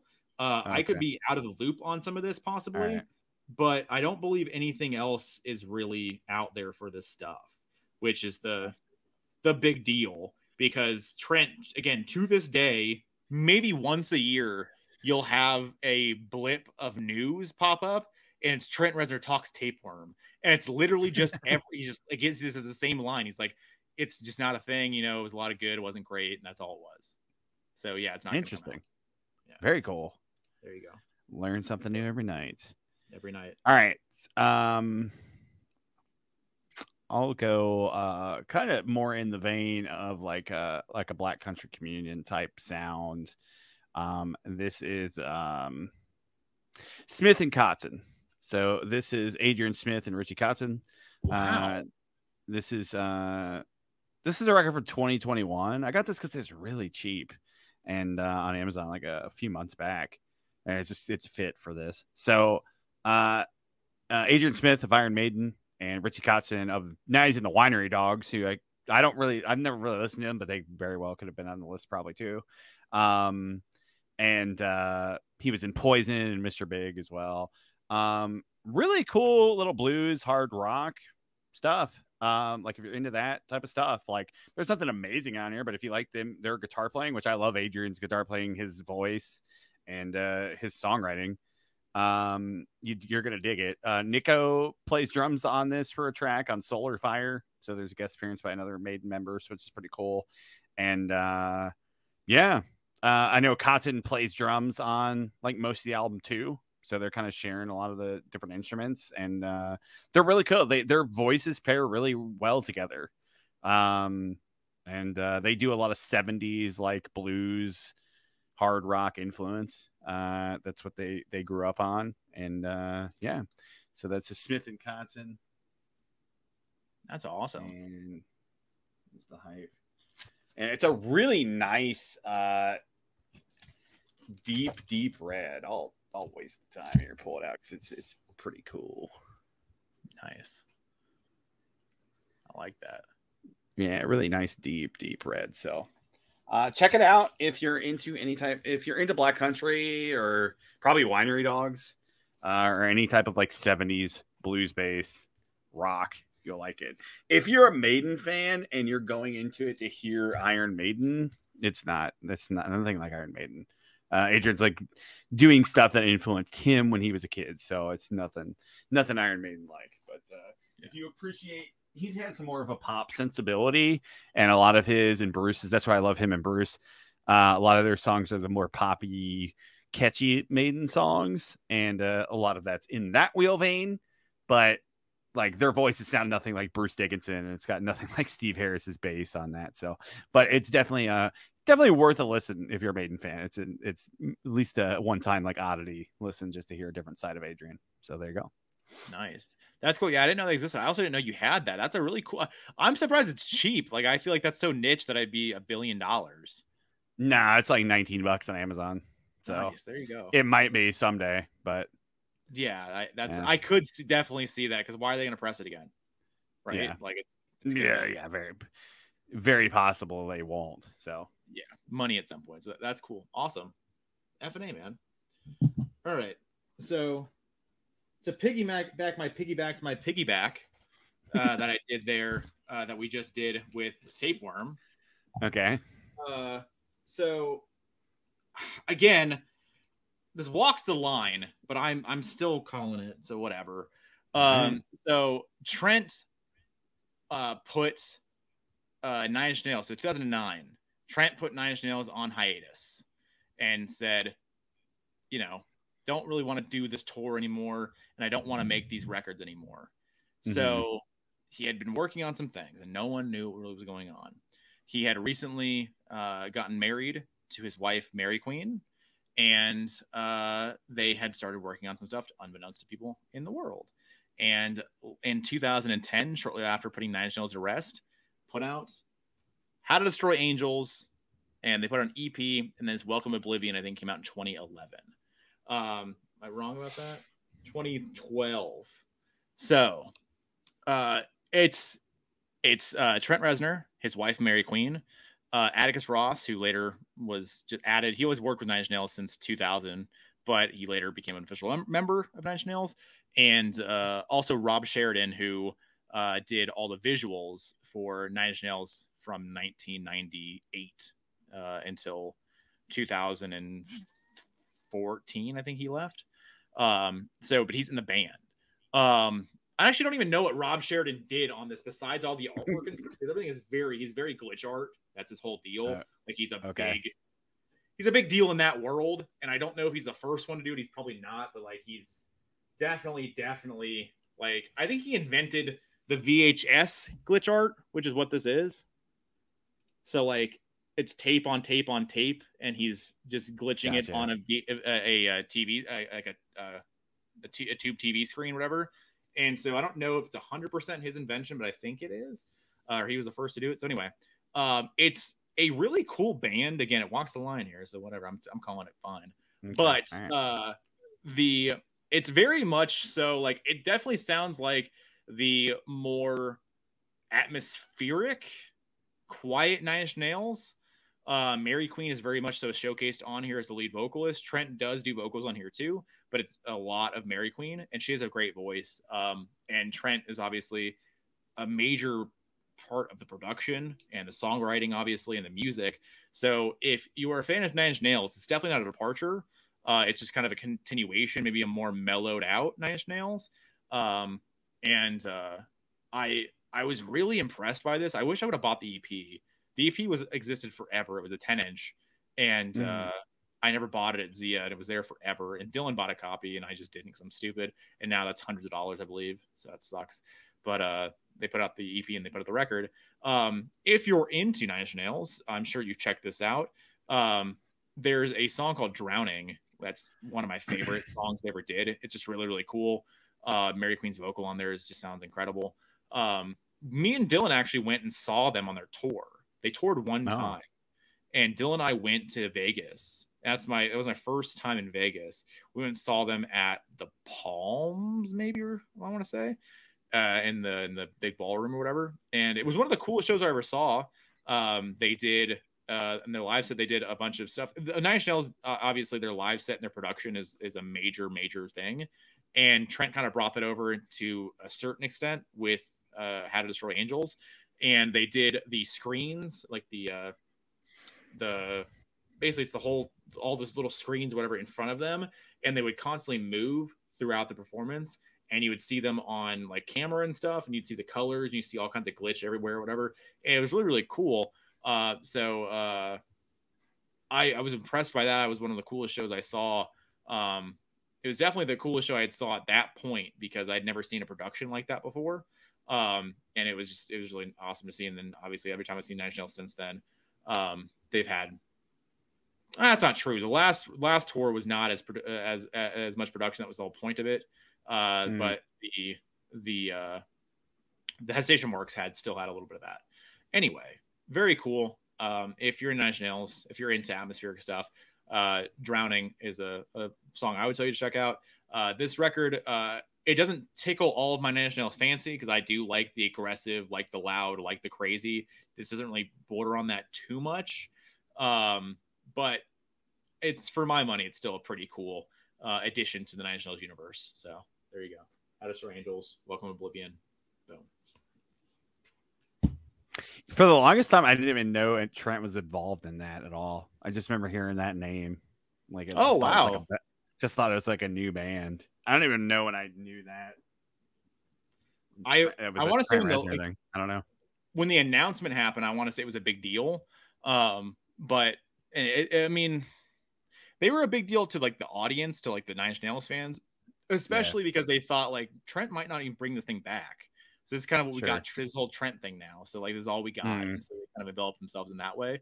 So there's still a bunch of fandom for it. He still actually plays some songs live too every so often with Nine Inch Nails. He sneaks them in, which I appreciate because, you know, it's cool to hear him bring these songs back, and he loves his wife so much. Like it's crazy. So to give her a showcase, you know, on some of these sets, I think she's played with him a handful of times with the band, and it's a cool thing. So there you go. Gotcha. Very cool. I'm going to go with an album that was talked about for years and years. And kind of, if you were a fan of this guy's band, you were just, anytime he brought this up, you're like, this is never going to fucking happen. This is Ibaraki. Or Ibaraki. I don't know. I might be pronouncing it wrong. This is Matt Heafy's black metal side project. Matt Heafy is from Trivium. He's the main singer, songwriter, guitarist in Trivium, longtime metalcore, metal, thrash, metal-ish band, and from mid 2000s till today. And this is an album he talked about forever because Matt's a big, you know, extreme metal fan. He loves black death metal stuff. He appreciates a lot of Norwegian stuff. And this is the album. This came out in 2022, and this is something that I've been hearing about for like 10, 12 years at this point. Nice. When it finally came out. The album is Rashomon. It's very Japanese influenced. His mother's Japanese. He was born in Japan. So he wears a lot of that influences a lot of his work, even in Trivium as well. This is a really cool record. If you're a Trivium fan, you're probably not going to dig it. It's very experimental. It's not all black metal. The cool thing about that is Paulo from Trivium plays on this and Corey from Trivium plays on this. But the really fucking cool thing about that is he got Isan from Emperor to produce this and play on this. And Matt is a giant Emperor fan. So to get that pull, to get him to actually do something outside of his world is a pretty big deal. He's a big name. So Isan produced this for him. He plays on this as well, plays guitar, does some vocals on it. Matt does a lot of vocals. He also, like, my first exposure to this is Ronin. It was one of the lead singles, track 8. Gerard Way's on this, and from My Chemical Romance. And I went into that, listening to that song, and I was like, what is he going to do on here? And the song starts, and I'll just play the song for Tyler because it's a really good song, and it's really impressive. Gerard is really impressive, and I want to see him explore this in My Camera, a different band or whatever. I don't care. But so this is a little bit, I don't want to play the whole song. It's 9 minutes, but this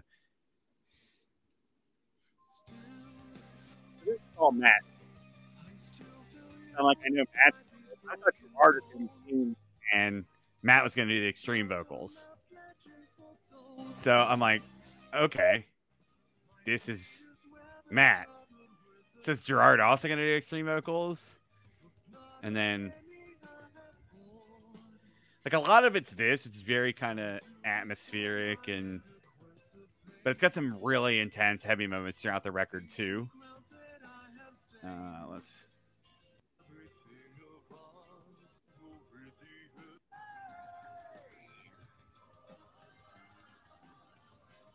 This is actually Isan's family too. Does like the chorus part of this. Ooh. I think his wife and his kids. And then this hits. And I was like, this is Gerard Way. And then Matt actually comments on here. And Gerard did all the screams on this. Isan is on the solo. Isan's family on the whoa-ohs. Yours truly on singing. Alex Bent on drums. Wow. I've listened to a lot of black metal. This is a really good black metal vocal. That's crazy. So, yeah.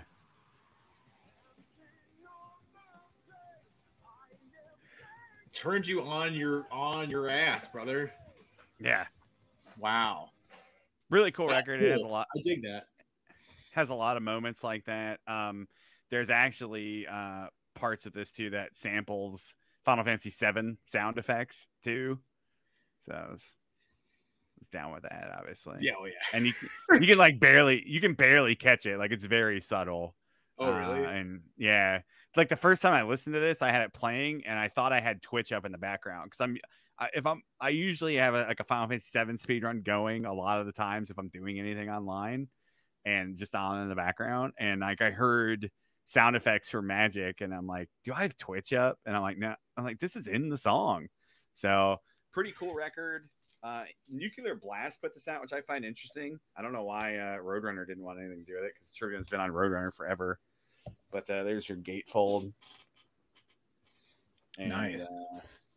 The LPs themselves are a really cool clear with white and black and red splatter.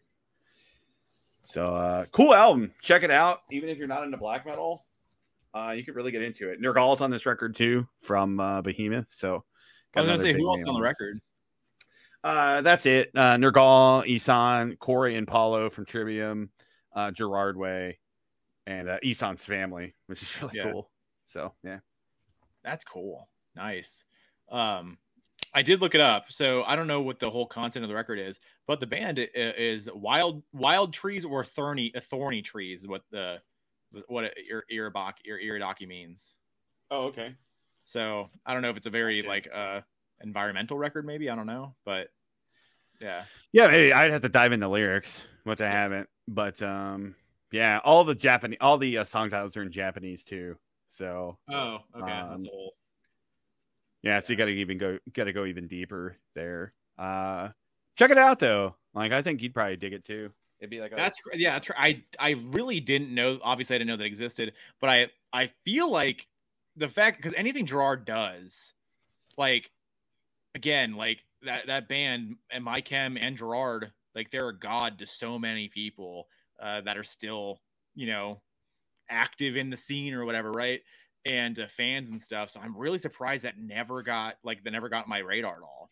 And yeah, I mean just the fact that he was doing those vocals, that would be a big deal to like a lot of people he was doing it. The video's good. Like I mean, it's got 500,000 views, so it's pretty solid in a year. For sure. It's nothing crazy. I know Trivium's got way more, and obviously My Chem has got way more. But there's a lot of people that comment on it, like, "Oh, I'm a big My Chem fan. This brought me here, and I really dig it." So maybe they'll check out Trivium and shit. So it worked out for Matt. Like Matt's really smart about that. I follow him on Instagram and I follow him on Twitch, and he's big into Twitch, and he does a radio show on Liquid Metal. What's up? Where Trivium from? They're formed in Florida, Orlando. Okay. All right, I was gonna say because I know My Chem's up in New York, New Jersey, so I didn't know if that was they have a connection there at all. But I have no idea how they hooked up. I have no idea. I didn't look that far into it, so I don't know. I know maybe they played a fest somewhere together or something. I have no idea. I'm sure they cross paths. Yeah, for sure. Yeah. Interesting. Yeah. That's awesome. Yeah, good time. Yeah. All right. So another one that I had here. I've shown this all before, but I don't care because it has to be happen again.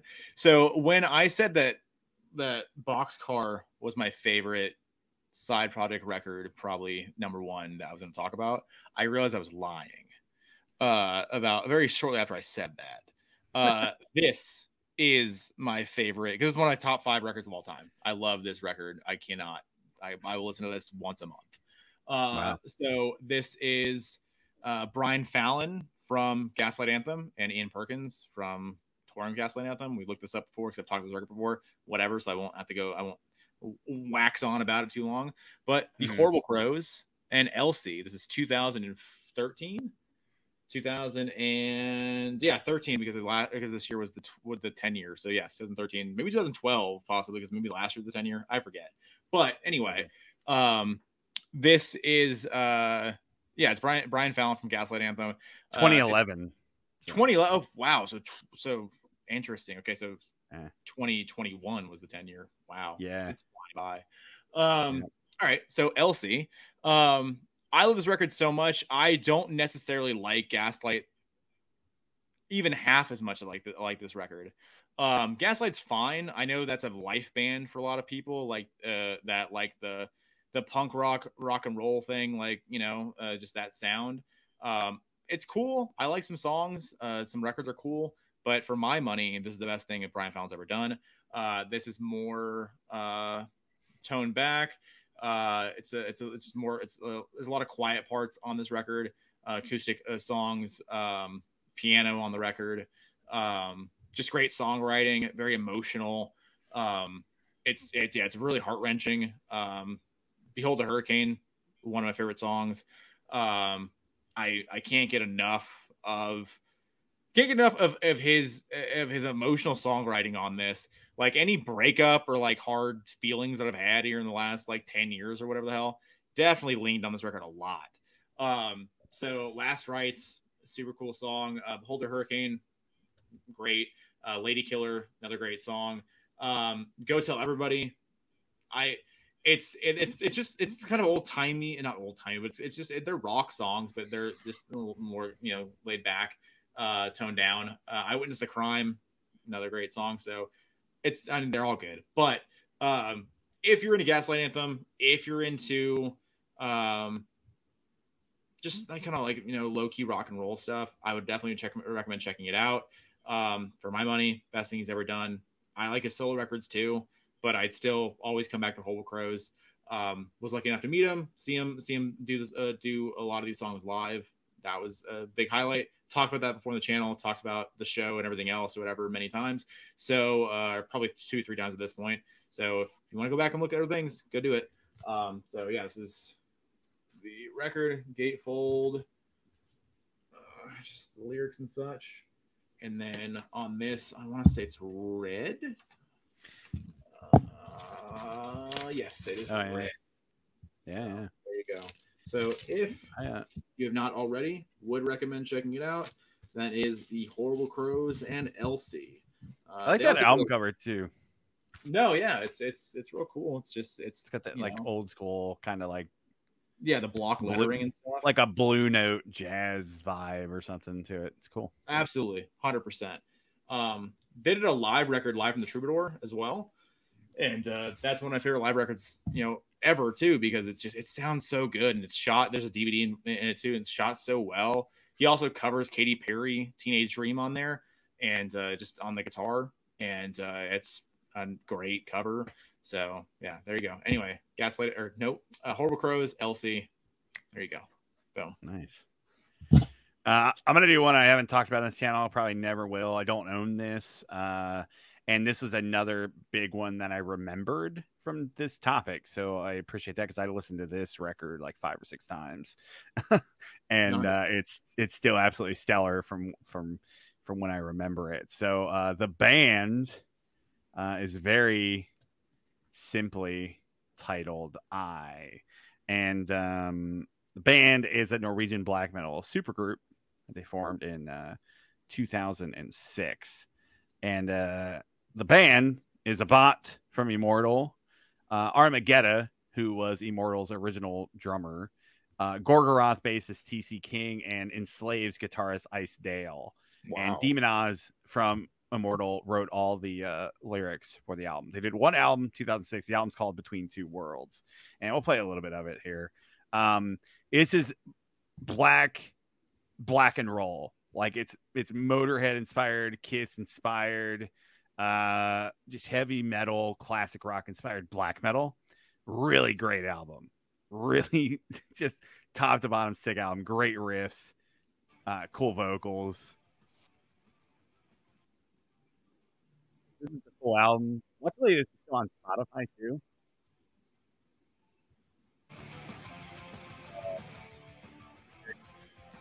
Throughout the whole thing. And its feature says cool Immortal Abot riffs, but through like a Motorhead lens. Yeah.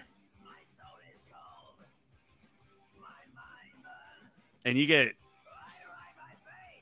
a little bit epic too. This is The Storm I Ride. This is the first song on the album. Let's see here. Days of North Winds. This song's pretty cool. Got some more epicness to it.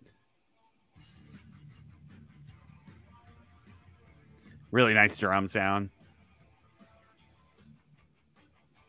I hadn't thought about this record over 10 years. Wow. And then when I was researching, this is 06. Okay.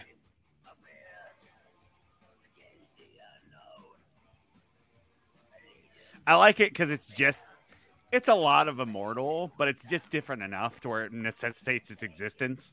Yeah. So.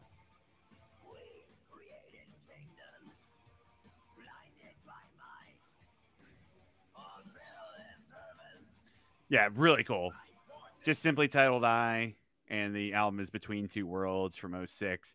I looked it up on Discogs. There was one 06 pressing that's for vinyl. That's like a couple $100. And then there's the CD even will run you like $20 to $50. Wow. Nice. So I might break down and buy the CD. I don't think this will ever get repressed. It's Nuclear Blast, so it might someday. It just seems like it's totally been forgotten about. Have you ever looked, probably? Because you forgot about it altogether, but have you ever looked at D or anything? No, I've never looked for it. And it hasn't been pressed since 06. So yeah, that's fair. If they ever get a copy, if they know what it is, it'll be on the wall. And so. Oh, that's fair, I guess. You're right. It'll be in the case or whatever. Yeah. Yeah, it's a couple $100. So. Yeah. Oh, I meant the CD. I'm sorry, the CD is what I meant. I meant the CD or whatever. Oh, the CD? Yeah. I mean, Recently, no, because honestly, I just remembered it in the last week. Yeah, you forgot. So I'll start looking again if it does show up. I tend to look through the Immortal stuff to see if there's any like old 90s pressings that I'll probably never find, but you never know. So yeah. Hopefully no, I dig that. I'm gonna check that out. I'm gonna legitimately check that out. I dig that a lot. It's on Spotify. Just if you can't find it, just go to Immortal and go to similar artists or whatever, because it's kind of they actually are on the similar artists. They actually did it right for that's nice. Yes, they are. Yeah. What a concept. What a concept. Yeah. Spotify. Yeah. I know you're watching, but you know. Yeah. Jesus Christ. All right. That's awesome. Good stuff. All right. So let's do another. I got two more. I don't know how many more you got. We've got 7 more. Okay, Obi, we can run through yours too. That's fine. Yeah, all right. But I got 3 more. I lied to you. I got 3 more. All right. Okay. So another heavy hitter here that I've talked about before. So again, I'm not going to wax on too long about this, but I have to bring it up because this is I have to, and I love this record so much. Give Up, Post Service. Talked about this like 3 times now at this point. It's Jimmy from Dentel. It's Ben Gibbard from Death Cab. Jenny Lewis from Jenny Lewis.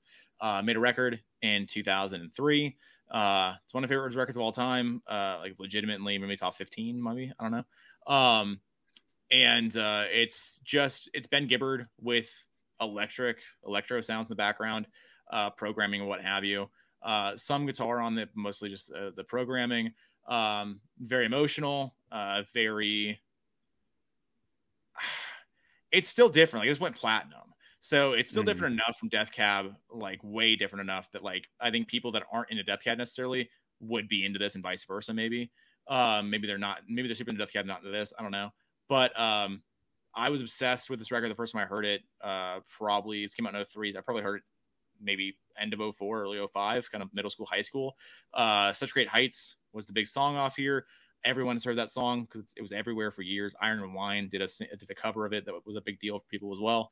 Big MySpace songs on here. So if you're into Death Cab for Cutie or Dentel or Jenny Lewis for that matter, check it out. They're going to do a 20-year anniversary this year, and their tickets are squillions of dollars. So it's 20-year for this, and for Transatlanticism from Death Cab, they're doing a dual tour. So it'd be amazing to go to that show, but to go get respectable tickets at Dodge Theater here, I think we're looking at like 3 or 4 bills.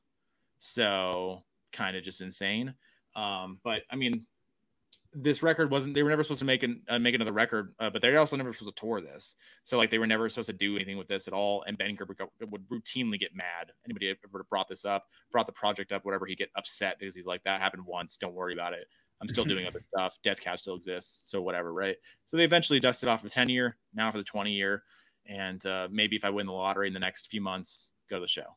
But yeah, Such Great Heights. District Sleeps Alone Tonight, big song. You got Clark Gable and We Will Become Silhouettes, Brand New Colony. Just perfect record top to bottom. If you haven't checked it out, you're insane. Check them out. This is the special, like out of like 200 air pressing, I guess, like Blue Cloud or Cloud Air, I don't know what to call it, but from that Zia did a couple years ago. So there you go. Post Service, Give Up, perfect. Brought up 2 times now, and it deserves to be brought up every time. So there we go. Boom. Nice. Yeah. I got 5 more. I'll do 5. I'll remove 2 because we're already going. We're going long tonight anyway. It's Friday night. Yeah, the feeling's right. So actually, it's Saturday morning right now, just technically, but either way. Very true. You get Magnaflow bonus time here on the Wax podcast. Shout out. Thank Tyler for that because we puts back till Friday. So we would have done this anyway. We would have done this Wednesday, so don't worry about it. I wouldn't have went overtime. I would have cut this shit off. If you hadn't gotten there, you wouldn't know what to do, so don't worry about it. All right, I'm gonna go with a really cool side project album that was like many years in the making and finally came out. Like, when did he do this? Like 05 or something? 2000. I'm way off. This is the Iommi solo record. Iommi. and I do not own this, but I'll play a little bit of the Peter Steele song. So this is a cool album because he kind of Tony Iommi did from Black Sabbath did what he wanted to do in the 80s when they made him do when the label made him do the 7-Star album. Because the 7-Star album was originally just going to have a different vocalist on every song. Yeah. And then the label's like, no, you need a vocalist. Like, let's do this as a Sabbath album. So that's how Glenn Hughes ended up in Black Sabbath. And so he did the whole 7-Star album with Glenn Hughes. It was originally just going to be him playing with a bunch of guest vocalists. So this record has a bunch of different people. It's got Henry Rollins on it.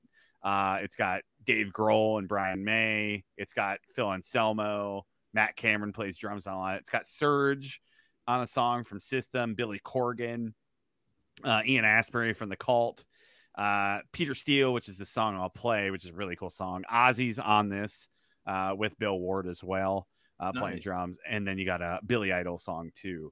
So, yeah.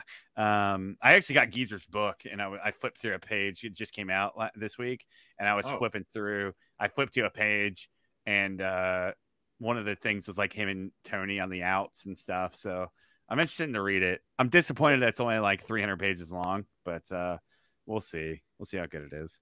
Anyways, I'm going to play a little of this song, Just Say No to Love. This is the song with Peter Steele on it, and this is a really cool track. Kind of a typo vibe.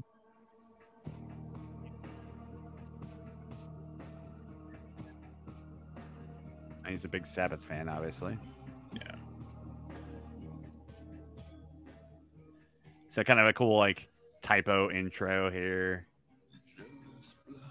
You could definitely hear this on a typo record. Yeah.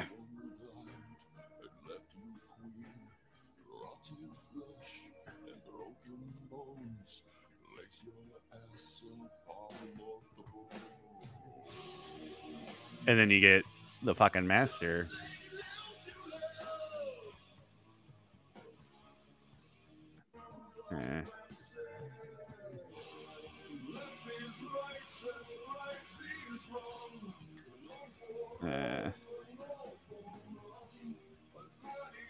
Yeah, really cool song. If you're looking for any like Sabbathy stuff to listen to, I highly recommend that record. Another record that I forgot about really until doing this, and it's like, yeah, let's listen to that. It's a really cool listen. I don't think I found it on Spotify. Okay. So if you want to check it out, I think you got to find the YouTube rip.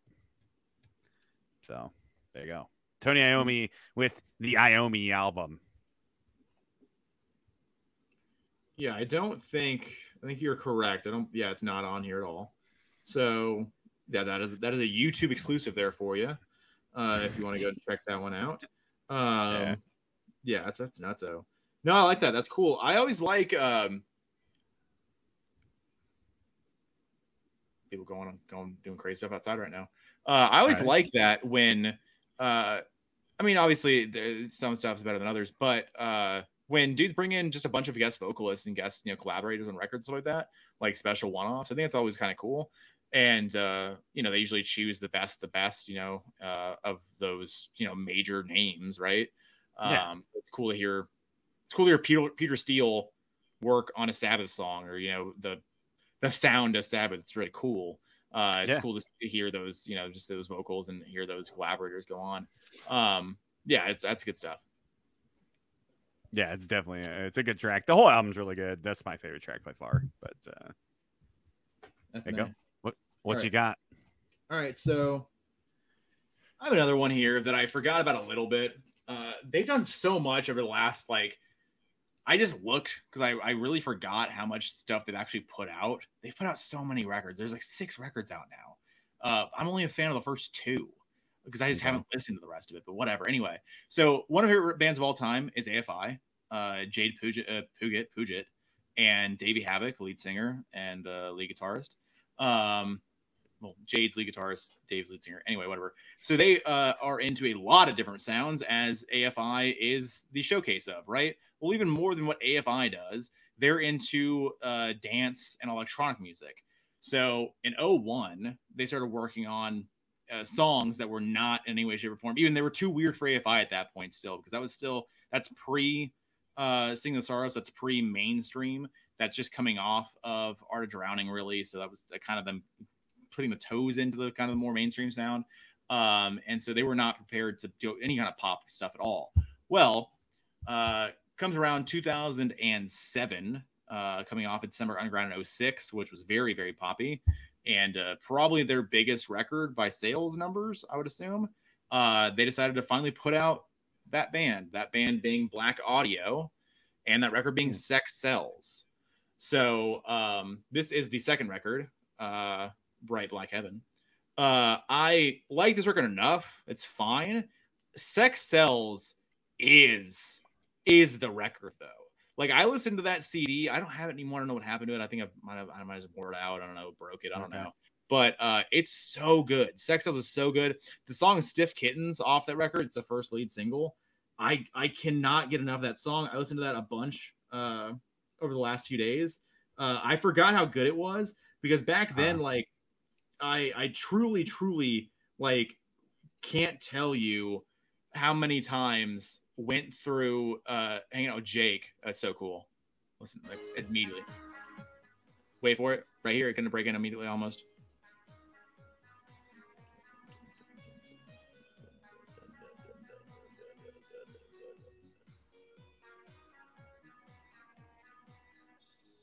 Okay, it goes on. Hold on. There you go, and then it goes. Okay, whatever. So Davy's vocal on this song is super dark, super deep, and it's very, very like gothy. And Dude, his best Peter. Exactly. No, 100%. So like, I was not perceptive of that at the time, obviously. And then he goes up. He goes to his high vocal. This is cool. I like this. Yeah, it's very. I mean, Sex Sells, right? But then the soaring chorus.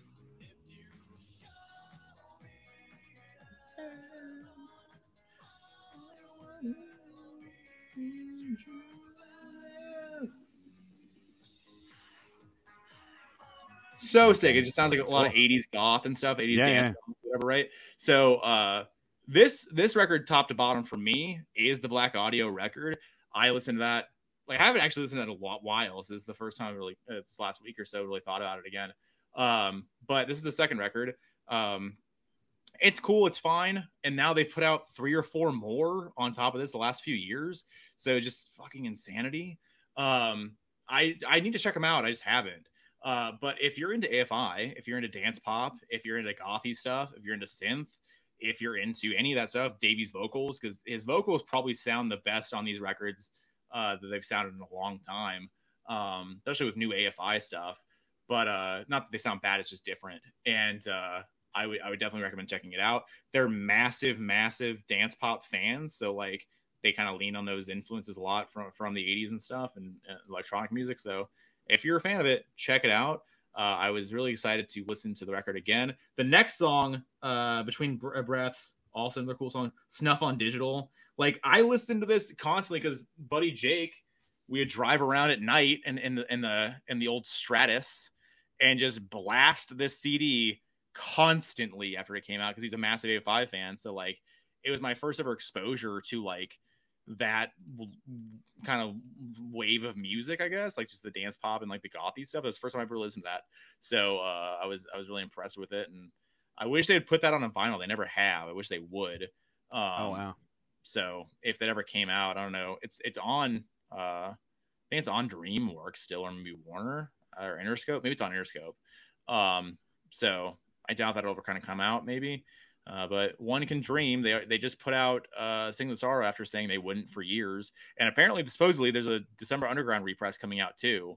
So, again, but that's unconfirmed. People think it's a boot. Nobody really knows at this point. I don't know. We'll see. Okay. But yeah, so they are repressing vinyl, maybe.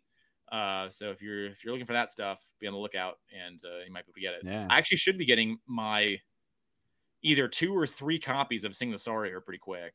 So in the next week or two, I don't remember. I think at the end of June it's supposed to ship, possibly.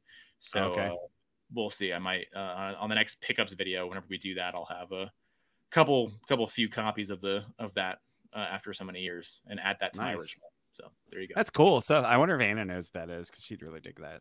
I actually, so I have a memory here of me talking to your wife about this in one of our classes, because I want to say, like, I think she knows who it is. I think she knew something or other from somebody. Yeah, sure. I want to say we talked about that record at one point in time. So I think she might, if she remembers, I think she might know. Yeah, I don't think she's a huge AFI fan. Like, I think she likes those, like the big December Underground and Sing Fire. I know she knows what those are. So that came into her world at some point, some way or another. I think, back then. It's 2006, 2007. So yeah. Very cool. I'm gonna go with one that is a side project I was very hyped for when it came out. The last two records that he put out, I don't know. I didn't like give him a fair shake, so I needed to really listen to him. But that is Me and That Man. So this is Nergal's like kind of country western blues side project. This is the first record, came out in 2017. This is Songs of Love and Death. He did this with a Polish singer-songwriter, John Porter. Interesting. There's John and Nergal on that side. And then this is a really cool. This survived the purge when I sold everything off, which I'm very happy that I kept it, because this is very expensive now. Like, I want to say this is like a couple $100. Nice. This is like the web store variant. Then he put out, it's like a blue smoke, very cool variant there. And this actually should. Oh, it's not in here. This came with a frame, a framed up, basically the cover, not framed, but a signed, kind of basically like the cover. Yeah. It's a LP size picture of John and Nergal, and it's signed. I have it framed. I was like, it's not in here, but then I realized I have it framed. Oh, okay. So that's why it's not in here. So yeah, I was very stoked to get that. And then I'll play a little of it because it's really interesting. It's a cool concept. If you know anything about Nergal, like, he's in Behemoth, they're a blackened death metal band, so very heavy, very intense all the time usually. So this is definitely a different wheelhouse. So this song is called Ain't Much Lovin'. Just play a little bit of it. This kind of give you the whole vibe for the whole album, really. It's very country western.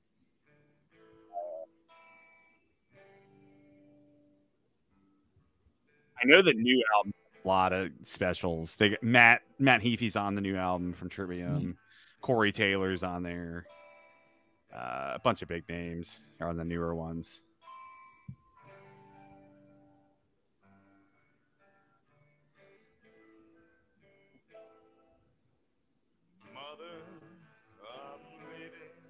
So it's really weird to hear him sing clean. Very rarely does Behemoth ever have any clean vocals. So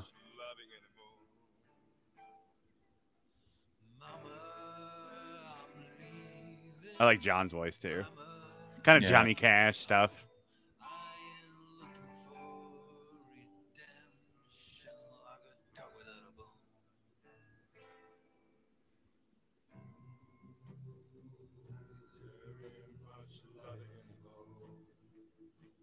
Got that hollow body sound. It's cool. It's cool stuff.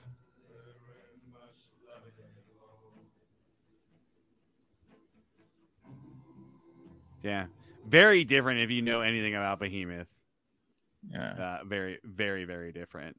A lot of cool, like, if you're into like erotic videos and shit, this is like a very tame video. A lot of their videos are not tame at all. So So yeah, it's interesting. Definitely interesting, definitely different. And I gotta give the newer stuff a chance because I just haven't for whatever reason. Yeah, that's I've never really obviously I didn't know that existed, but I've never really heard like foreign, like European country.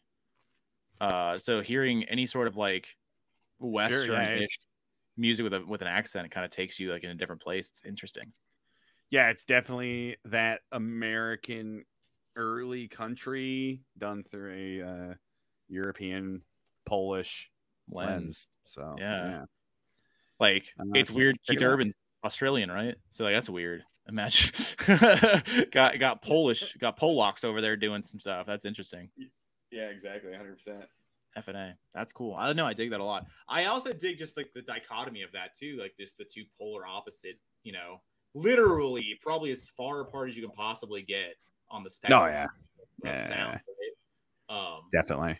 Just I like that. I dig that. That do both. You can do both. You know, you do both. That's awesome. I like it. Yeah. I know a lot of people gave him shit, but whatever. I don't care. Just do what you want to do. You don't have to listen to it.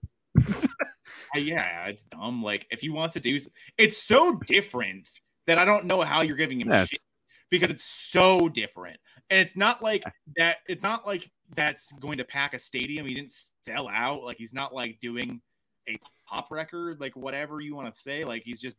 It's so different. You have to respect it. Like I don't. He just wants to do it. Yeah, exactly. Yeah, 100%. I agree with you. Yeah. All right. My last one here. This is I already talked about him, but now this is his solo side project. This is a band called Right Away Great Captain, and it's the solo project of one Andy Hull from Manchester Orchestra. So this is the Big Book trilogy. I have 4 copies of this at this point. He's put out different variants and stuff, and so I have all of those. This is maybe 2. This is I don't think it's the newest variant. It might be the variant before. It's very well done. It's the Big Book and has all the records in there with all the artwork and stuff, and just the pages and whatever, and that's nice. Real thick, real heavy. Probably one of the better produced things that they've done in this way, because they don't really do too much with their. I should say that, but it's really nicely done. So it's a trilogy. So it's all 3 records. It's The Bitter End, It's Eventually Home, and then The Church of the Good Thief. It's a concept trilogy. It's all about the basic story. It's 1800s. It's a sailor goes off to war, and his wife starts living with his brother, and he comes back to find his wife and his brother together. He kills his brother, and if he kills his wife, I forget now the whole story, all the ins and outs here, but it's really cool. It's just acoustic. It's very quiet, and there's very little on here besides the acoustic guitar, some piano at points. There's a lot of cool stuff on here. It's not necessarily as accessible as maybe what Manchester would be and what he normally does acoustically within that band, but within the story, I really dig it. It's been a while since I went through the trilogy here, honestly.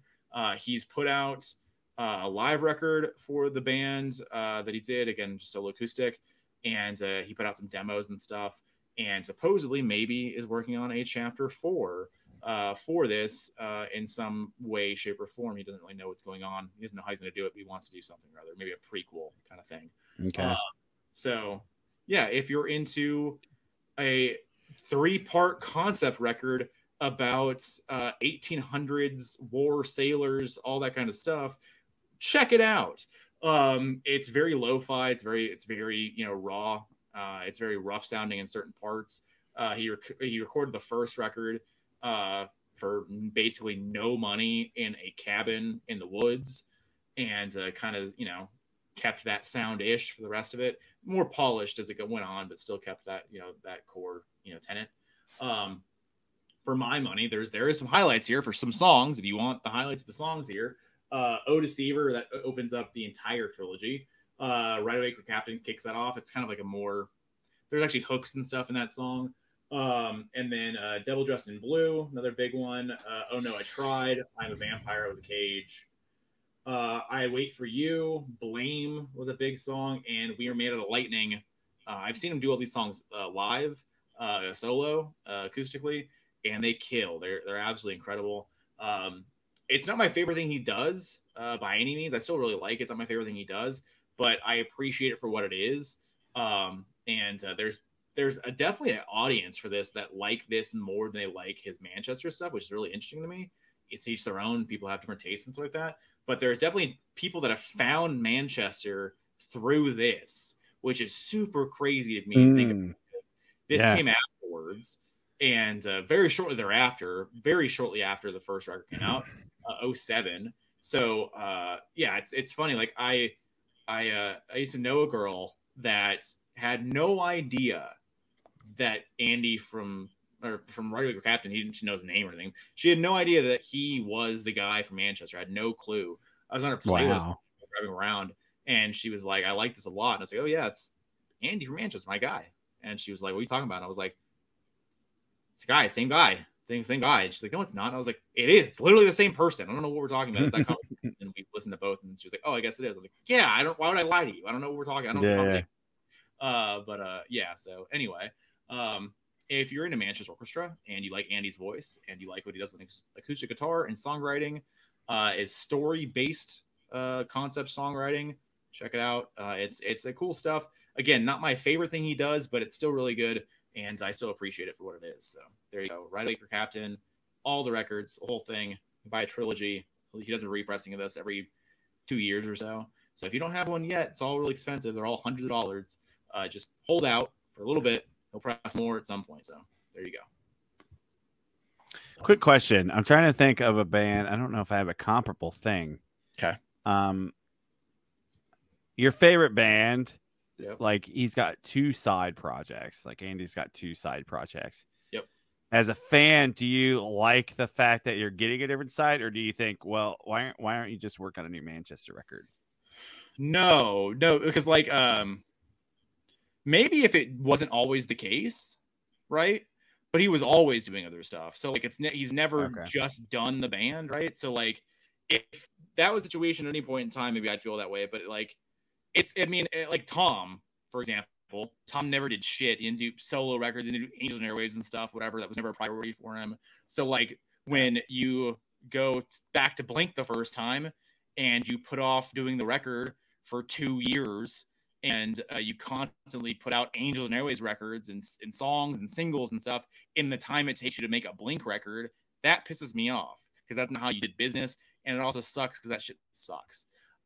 So with Andy doing other stuff, he's always done other stuff. Okay. I like it. I also know that he's gonna probably do a tour on it and do some shows here and there, and I'll have another chance to see him or see the bands that he's doing and stuff like that.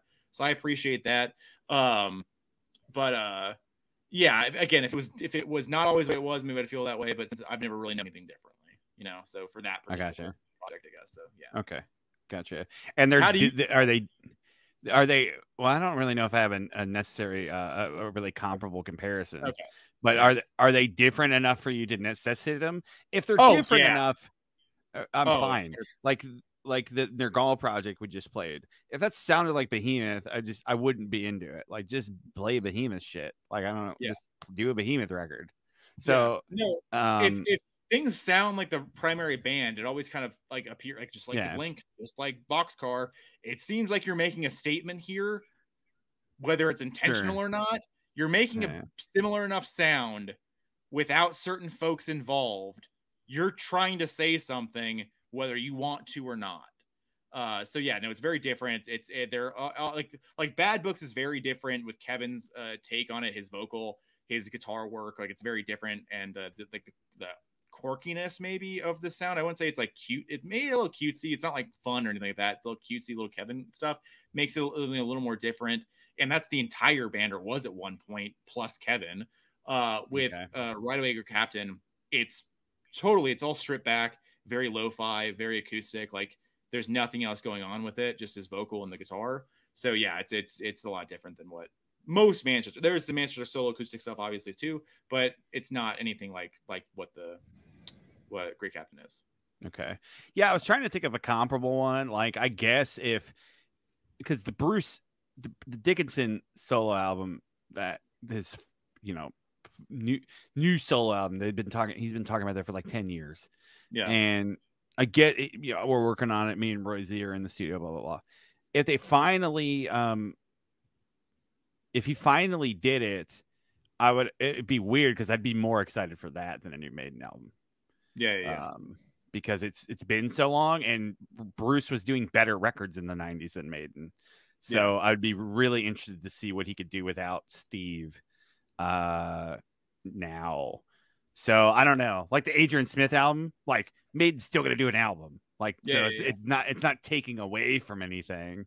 Yeah. So I don't know if I have a comparable comparison, but the Bruce album, if Bruce's album ever comes out, I'm definitely gonna be way more excited for that than I am any new Maiden record.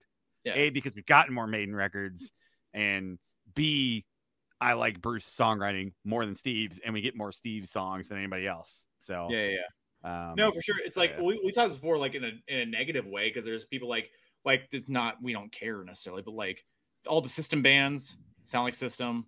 Yes. Like 6 a.m. sounds like Crew. So like it's just the same shit. And when that's the case, you just kind of tune out because you're like, because again, you're trying to say something. I know like with the System stuff, they broke up or they won't make new songs or whatever, but they're all doing their own version of it. It kind of, and then it either shows a lack of creativity or you just don't care enough to try to do something different. You're right. Or the label's telling you have to sound like this, and you're just saying, okay, I don't know. Yeah. Well, and I guess like if that's your sound, that's your sound. But like, why don't you just do your band? Because you hate each other. Because you don't want to deal with that guy anymore. That's just all it is. And exactly. if you actually say that's not the case, like you're fucking lying. Like you're just a liar. Because why would you make this record? It's just absent the dude.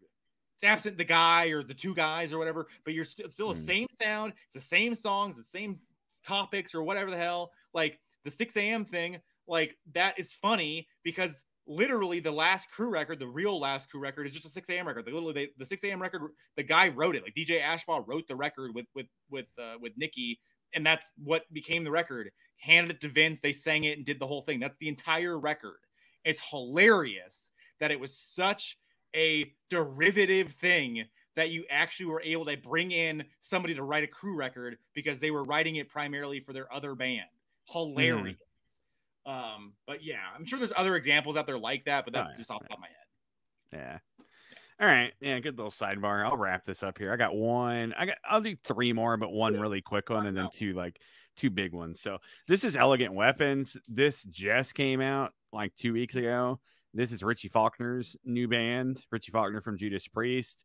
This is a really cool record. Ronnie Romero sings on this. Ronnie Romero he's still in Rainbow, and Rainbow doesn't do anything. So, and he sounds a lot like Ronnie James Dio. Ronnie Romero is a really good singer. I love Richie's guitar playing. I loved him on Firepower, the last Priest record. I love him live. I think he's one of the best Priest members, like in the bands today. Yeah.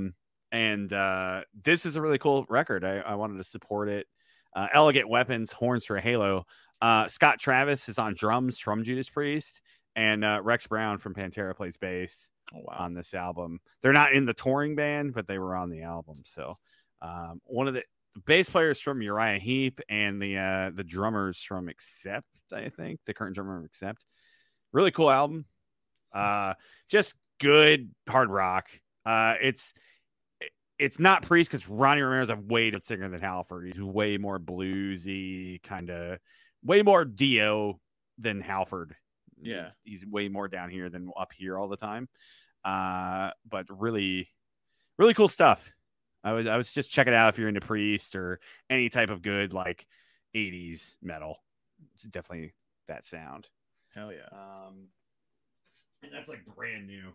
And then let's do this one next. So the Black Metal Project was probably my favorite one. These are probably like my next like 1A, 1B, or 1C or whatever.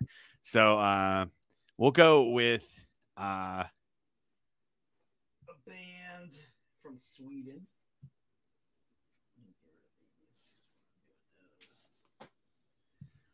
And this is a Swedish death metal supergroup that's had a lot of different members throughout the years. Band called Bloodbath. This is their first album. It was released in 2002. This is Resurrection Through Carnage. This band is it's Jonas and Anders from Catatonia, and Martin Axelrod from Opeth. And originally Michael Ackerfeld from Opeth was on vocals. Dan Swano, legendary producer and musician in the Swedish scene, was also involved early on. Per Eriksson was in the band for a while doing guitars. He's currently in Ghost. He's one of the ghouls. And a bunch of other guys. The second album, which is this album, this has the Hypocrisy lead singer on it. Peter, I can't remember his last name, but Hypocrisy is also another Swedish death metal band. And then this is their newest album. This has Nick Holmes in the band from Paradise Lost. So he's the only non-Swedish guy, I think, to ever be in the band. He's Paradise Lost from England.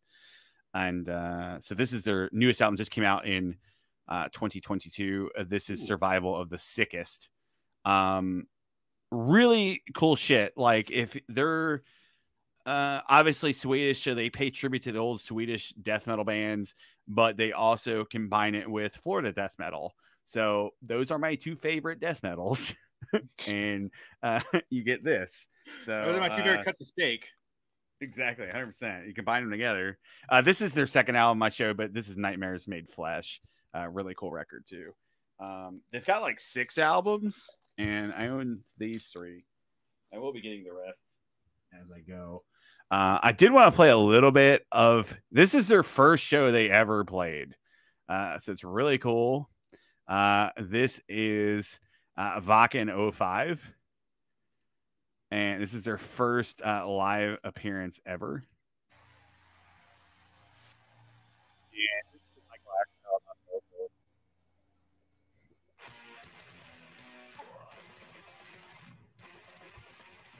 And this fucking set is so cool. Like, the crowd gets so into it after set. This is like an hour-long set. I probably watched the set like 4 or 5 times the last week. Like, it's just literally all my favorite things in death metal combined into one. Like, my favorite guitar tone, my favorite drum fills, my favorite vocal styles. Like, it's just basic, good fucking death metal. And yeah, it's really cool. Really cool to play Vakken as your first live show together. No, for sure. Obviously, these guys had played big shows before, but not as this group. So yeah. Do they tour? They tour a little bit because all those bands are very busy. Yeah. Like Catatonia is a big touring band. Paradise Lost from that Nick's in, they're a big band. Martin Axelrod, the drummer, he's kind of not in the band anymore, but he was in Opeth, got kicked out. So he's obviously touring with Opeth a shit ton.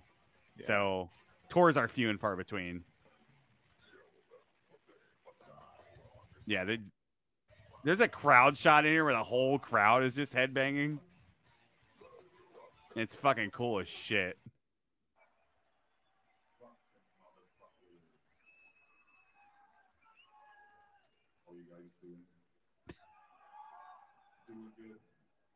It's Michael Axelrod doesn't do anything with death metal anymore. It's really sad. Like, Opeth has nothing about death metal anymore. Yeah. He doesn't even really talk about it anymore. Doesn't want to talk about it. And he was so fucking good.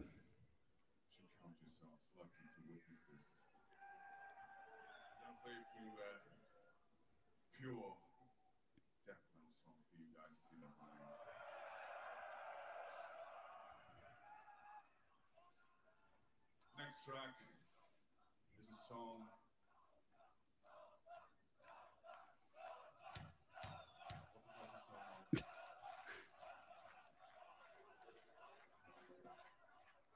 I thought you were saying Opeth.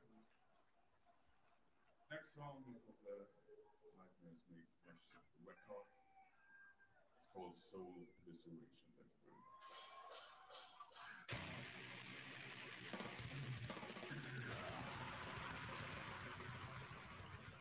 Trying to find that one shot. It's really yeah. That little shot right there. Like, the whole crowd's just headbanging.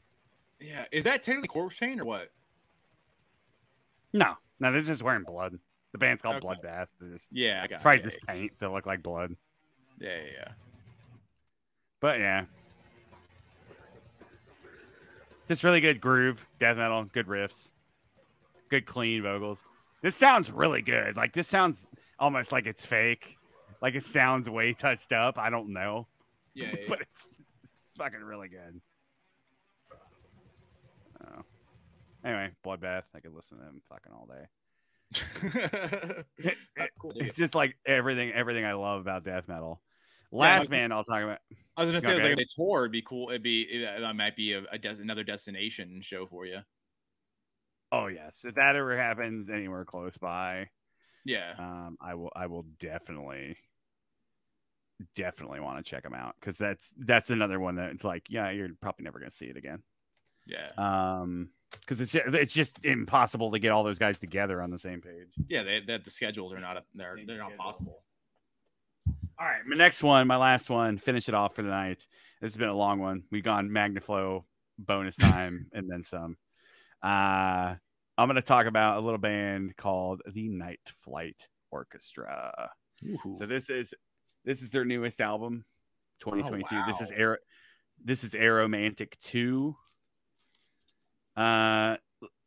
Cool thing about Night Flight Orchestra is they are more Swedish guys. So this is Bjorn and one of the other dudes from Soilwork.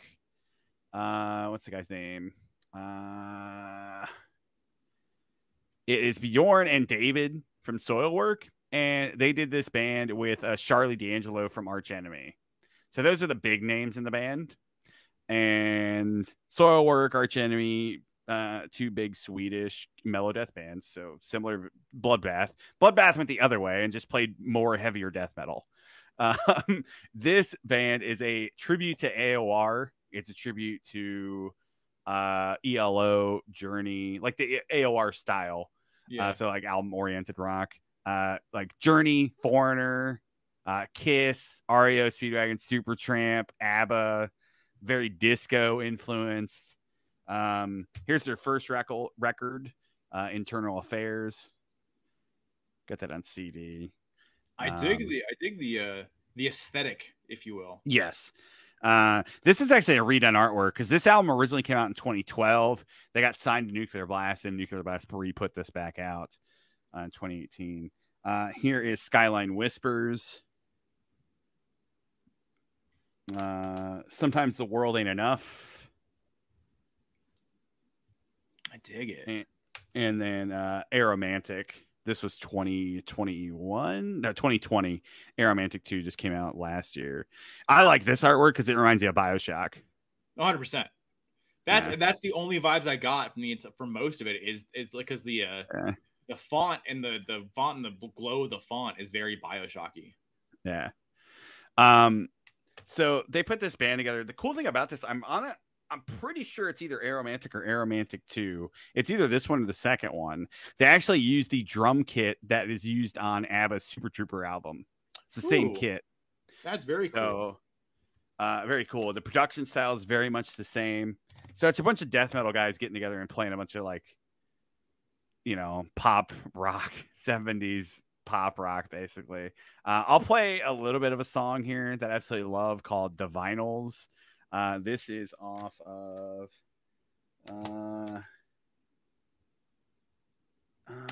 dang it, what's it off of? I'm trying to remember. Let me pull it up here. Oh, it's Aromantic. It's off this one. So it's off that one. But let me pull it up here. If you're into anything that I just said, this band is for you.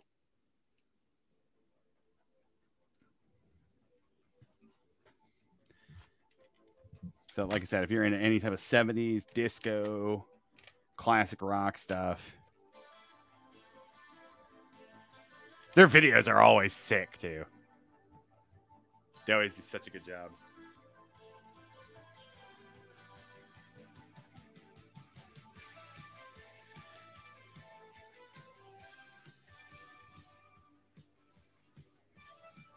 So, very cool, very, like, airy, light production. Very 70s.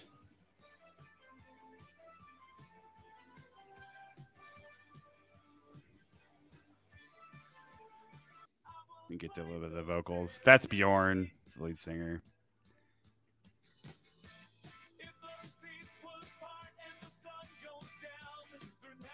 They're really fun live too. I watch a lot of live videos. They're another band who doesn't really come here or tour. Yeah. They do a lot of fests in Europe. They do a lot of like big metal fests, and they always end up stealing the show. Yeah. Like I always read comments like, "You guys are the best band." Just like I didn't even know who you were. Stole the show. Yeah. Just very fun 70s vibes. This is all up my alley, 100%. I was in on it on the first record. When the first record, Eternal Affairs, dropped 2012. I was like, yep, this is definitely for me. And I followed along off and on throughout. And then when this topic came up, I was like, yeah, they instantly came up. And I started diving back in. Yeah, it's really cool stuff. This is a cool song too, White Jeans. It's a funny video as well.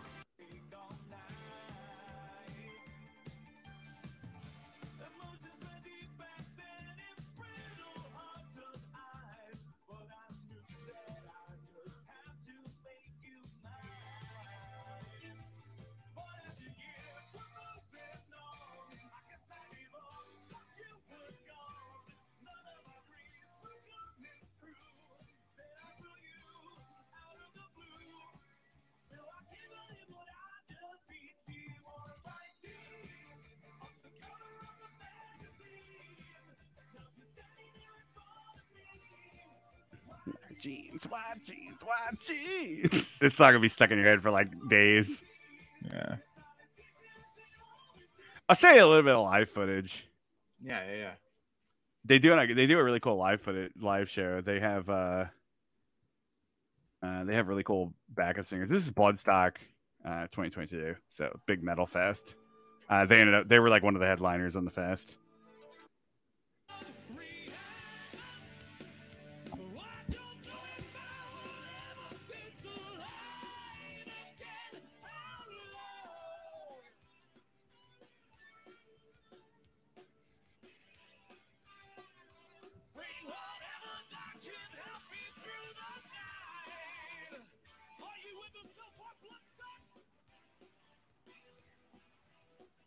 Yeah, it's just a really sick band, dude.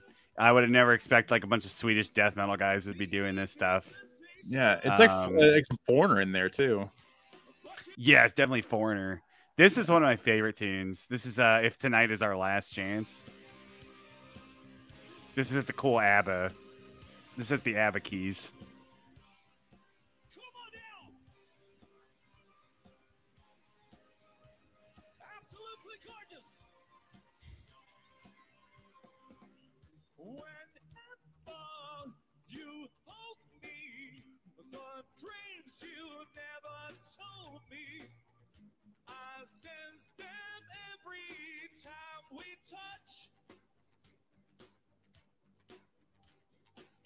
It's funny because I was never a Soilwork, dude. Yeah, I barely know anything about Soilwork at all. I just know they exist, really. Yeah. I was never really an Arch Enemy guy either, and it's basically the bands that formed to do this.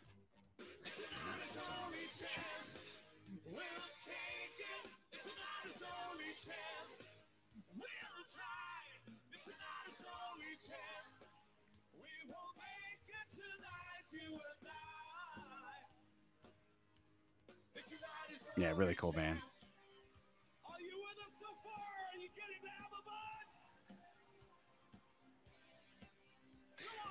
They're the type of band that you go see and you don't know who they are, and then you just start having fun by the end. Yeah. Like, holy shit, that was awesome. No, yeah, they're definitely the fun, bring you into the fold fun band. That's yeah. I dig it. That's it. That went a lot long. I could talk about Night Flight Orchestra forever, though. They're fun. No, I dig the aesthetic. I dig the vibes. I like the videos. I like that. I the same way. I would not expect that sound out of those people given their primary jobs, right? Yeah, exactly. Yeah, Yeah. 100%. I honestly think Arch Enemy's still really big, but I honestly think that's kind of becoming their main thing. I could see them being really big, like Ghost level-ish big. Interesting. I think if they got like a TikTok thing going, I think it could be very. If they got memed, if they had the thing going on, we'll see. Yeah. Yes, 100%. We're working on it. You guys gotta get memed. Sorry. Come on. I don't make the rules here. I don't make the 2023 music rules here. You gotta start memeing. So you gotta start getting some riffs going, some memes, some lyrics here and there. You gotta get memed, and then once that happens, then you start selling out stadiums. Okay. Sorry. Yeah. Because I think they've got that gimmick, but they got that retro thing that people like right now. Oh yeah. It's not as like overtly gimmick like Ghost, like this, like Satanism that draws people in and shit. But like, I think if they got on a good package with somebody and toured around the States, like, I think they could actually become bigger than Soil Org for sure, and potentially even bigger than Arch Enemy. What's interesting here is like, I don't know, like, you know more than I do. Like, I think the European metal audience is different than the American metal audience. I don't know if the American metal audience would appreciate them the same way that the Euro audience would. Like, they were on a tour with because they were playing Metal Fest. It's a whole day of heavy shit, and then Night Flight takes at the end. I don't know if the Americans would be appreciative the same way. No, I don't think they'd be on a package like that. Okay. But I think if they got on a tour with Ghost, they probably know all the Ghost guys. Sweden. Yeah. I think if they got on a tour with Ghost, or if they opened like even some like 70s or 80s bands that are still touring. Like if you got on like a Styx tour or something. Yeah. I think they could be exposed to a whole new audience. Like get the boomers in. Get the boomer. If you get the boomers, and then you get the memes, and then Those you get on TikTok. Money. That's good business. And that's how you make the money. That's good money right there. Yeah, because the boomers spend the money, and then the TikTok kids will stream you, and they'll meme you. Yeah, buy a T-shirt. There you go. That's how you do it. That's fun. Oh man. Anyways, guys, this was a long one. This might be our longest episode. We'll see. We'll see. We'll see when the nut cutting time comes. So this probably won't do good in the algorithm, but so be it. This is a fun one. I love diving into this stuff that I hadn't listened to in a long time, so I appreciated the topic. Yeah. If you made it this far, you might as well hit the like button. You've sat here for 2.5 hours or whatever long it is. So hit the like button, hit the subscribe button. We're building a small but mighty community here. Comment down below. What are your thoughts on these side projects? What do you have? What are some of your favorite side projects? We'd love to know. Sound off in the comments. And if you made it this far, you get a special treat because we always choose the topic. We always choose the topic for next week's episode at the end of every episode. And tonight is my choice. And I was going back and forth on some options. I think I just want to kind of do a big one. Maybe not another like 3-hour episode, but I'm thinking let me go to my list, but I'm thinking favorite / best lead singers, lead vocalists, frontmen, front women. Wow. Whatever you want to do. So we did lyricists, we did guitar players. So I want to do like frontmen or lead singers. I think I'm in that vibe right now. I'm in it. I can do that. Whatever. The women are welcome as well. So yeah, and then why? Obviously their voice, whatever. Bring something. And try to bring maybe a record or something you haven't talked about. Big package guy, personally. Are you? Like the total package? No. No, I'm talking about, not Lex Luger. No, not Lex Luger. I'm talking about, okay. That's like the cucumber down the pants. Yeah, but I don't like the real stuff. That's why Robert Plant not on the list. Sorry. Okay. Sorry, Bobby. Gotcha. It's definitely not. But Robert Plant's not on there. But Dee Snider will definitely be on your list. Ooh. He's got dog on him. I'll end the video immediately. Next week, so please on your list. So this channel will go kaput. I'll nuke it from the internet. Great. Oh my God. Alrighty, guys. Well, we've been sitting here for 5 hours because we did some other stuff. We'll see you next time here on the Living Deadwax podcast. Peace.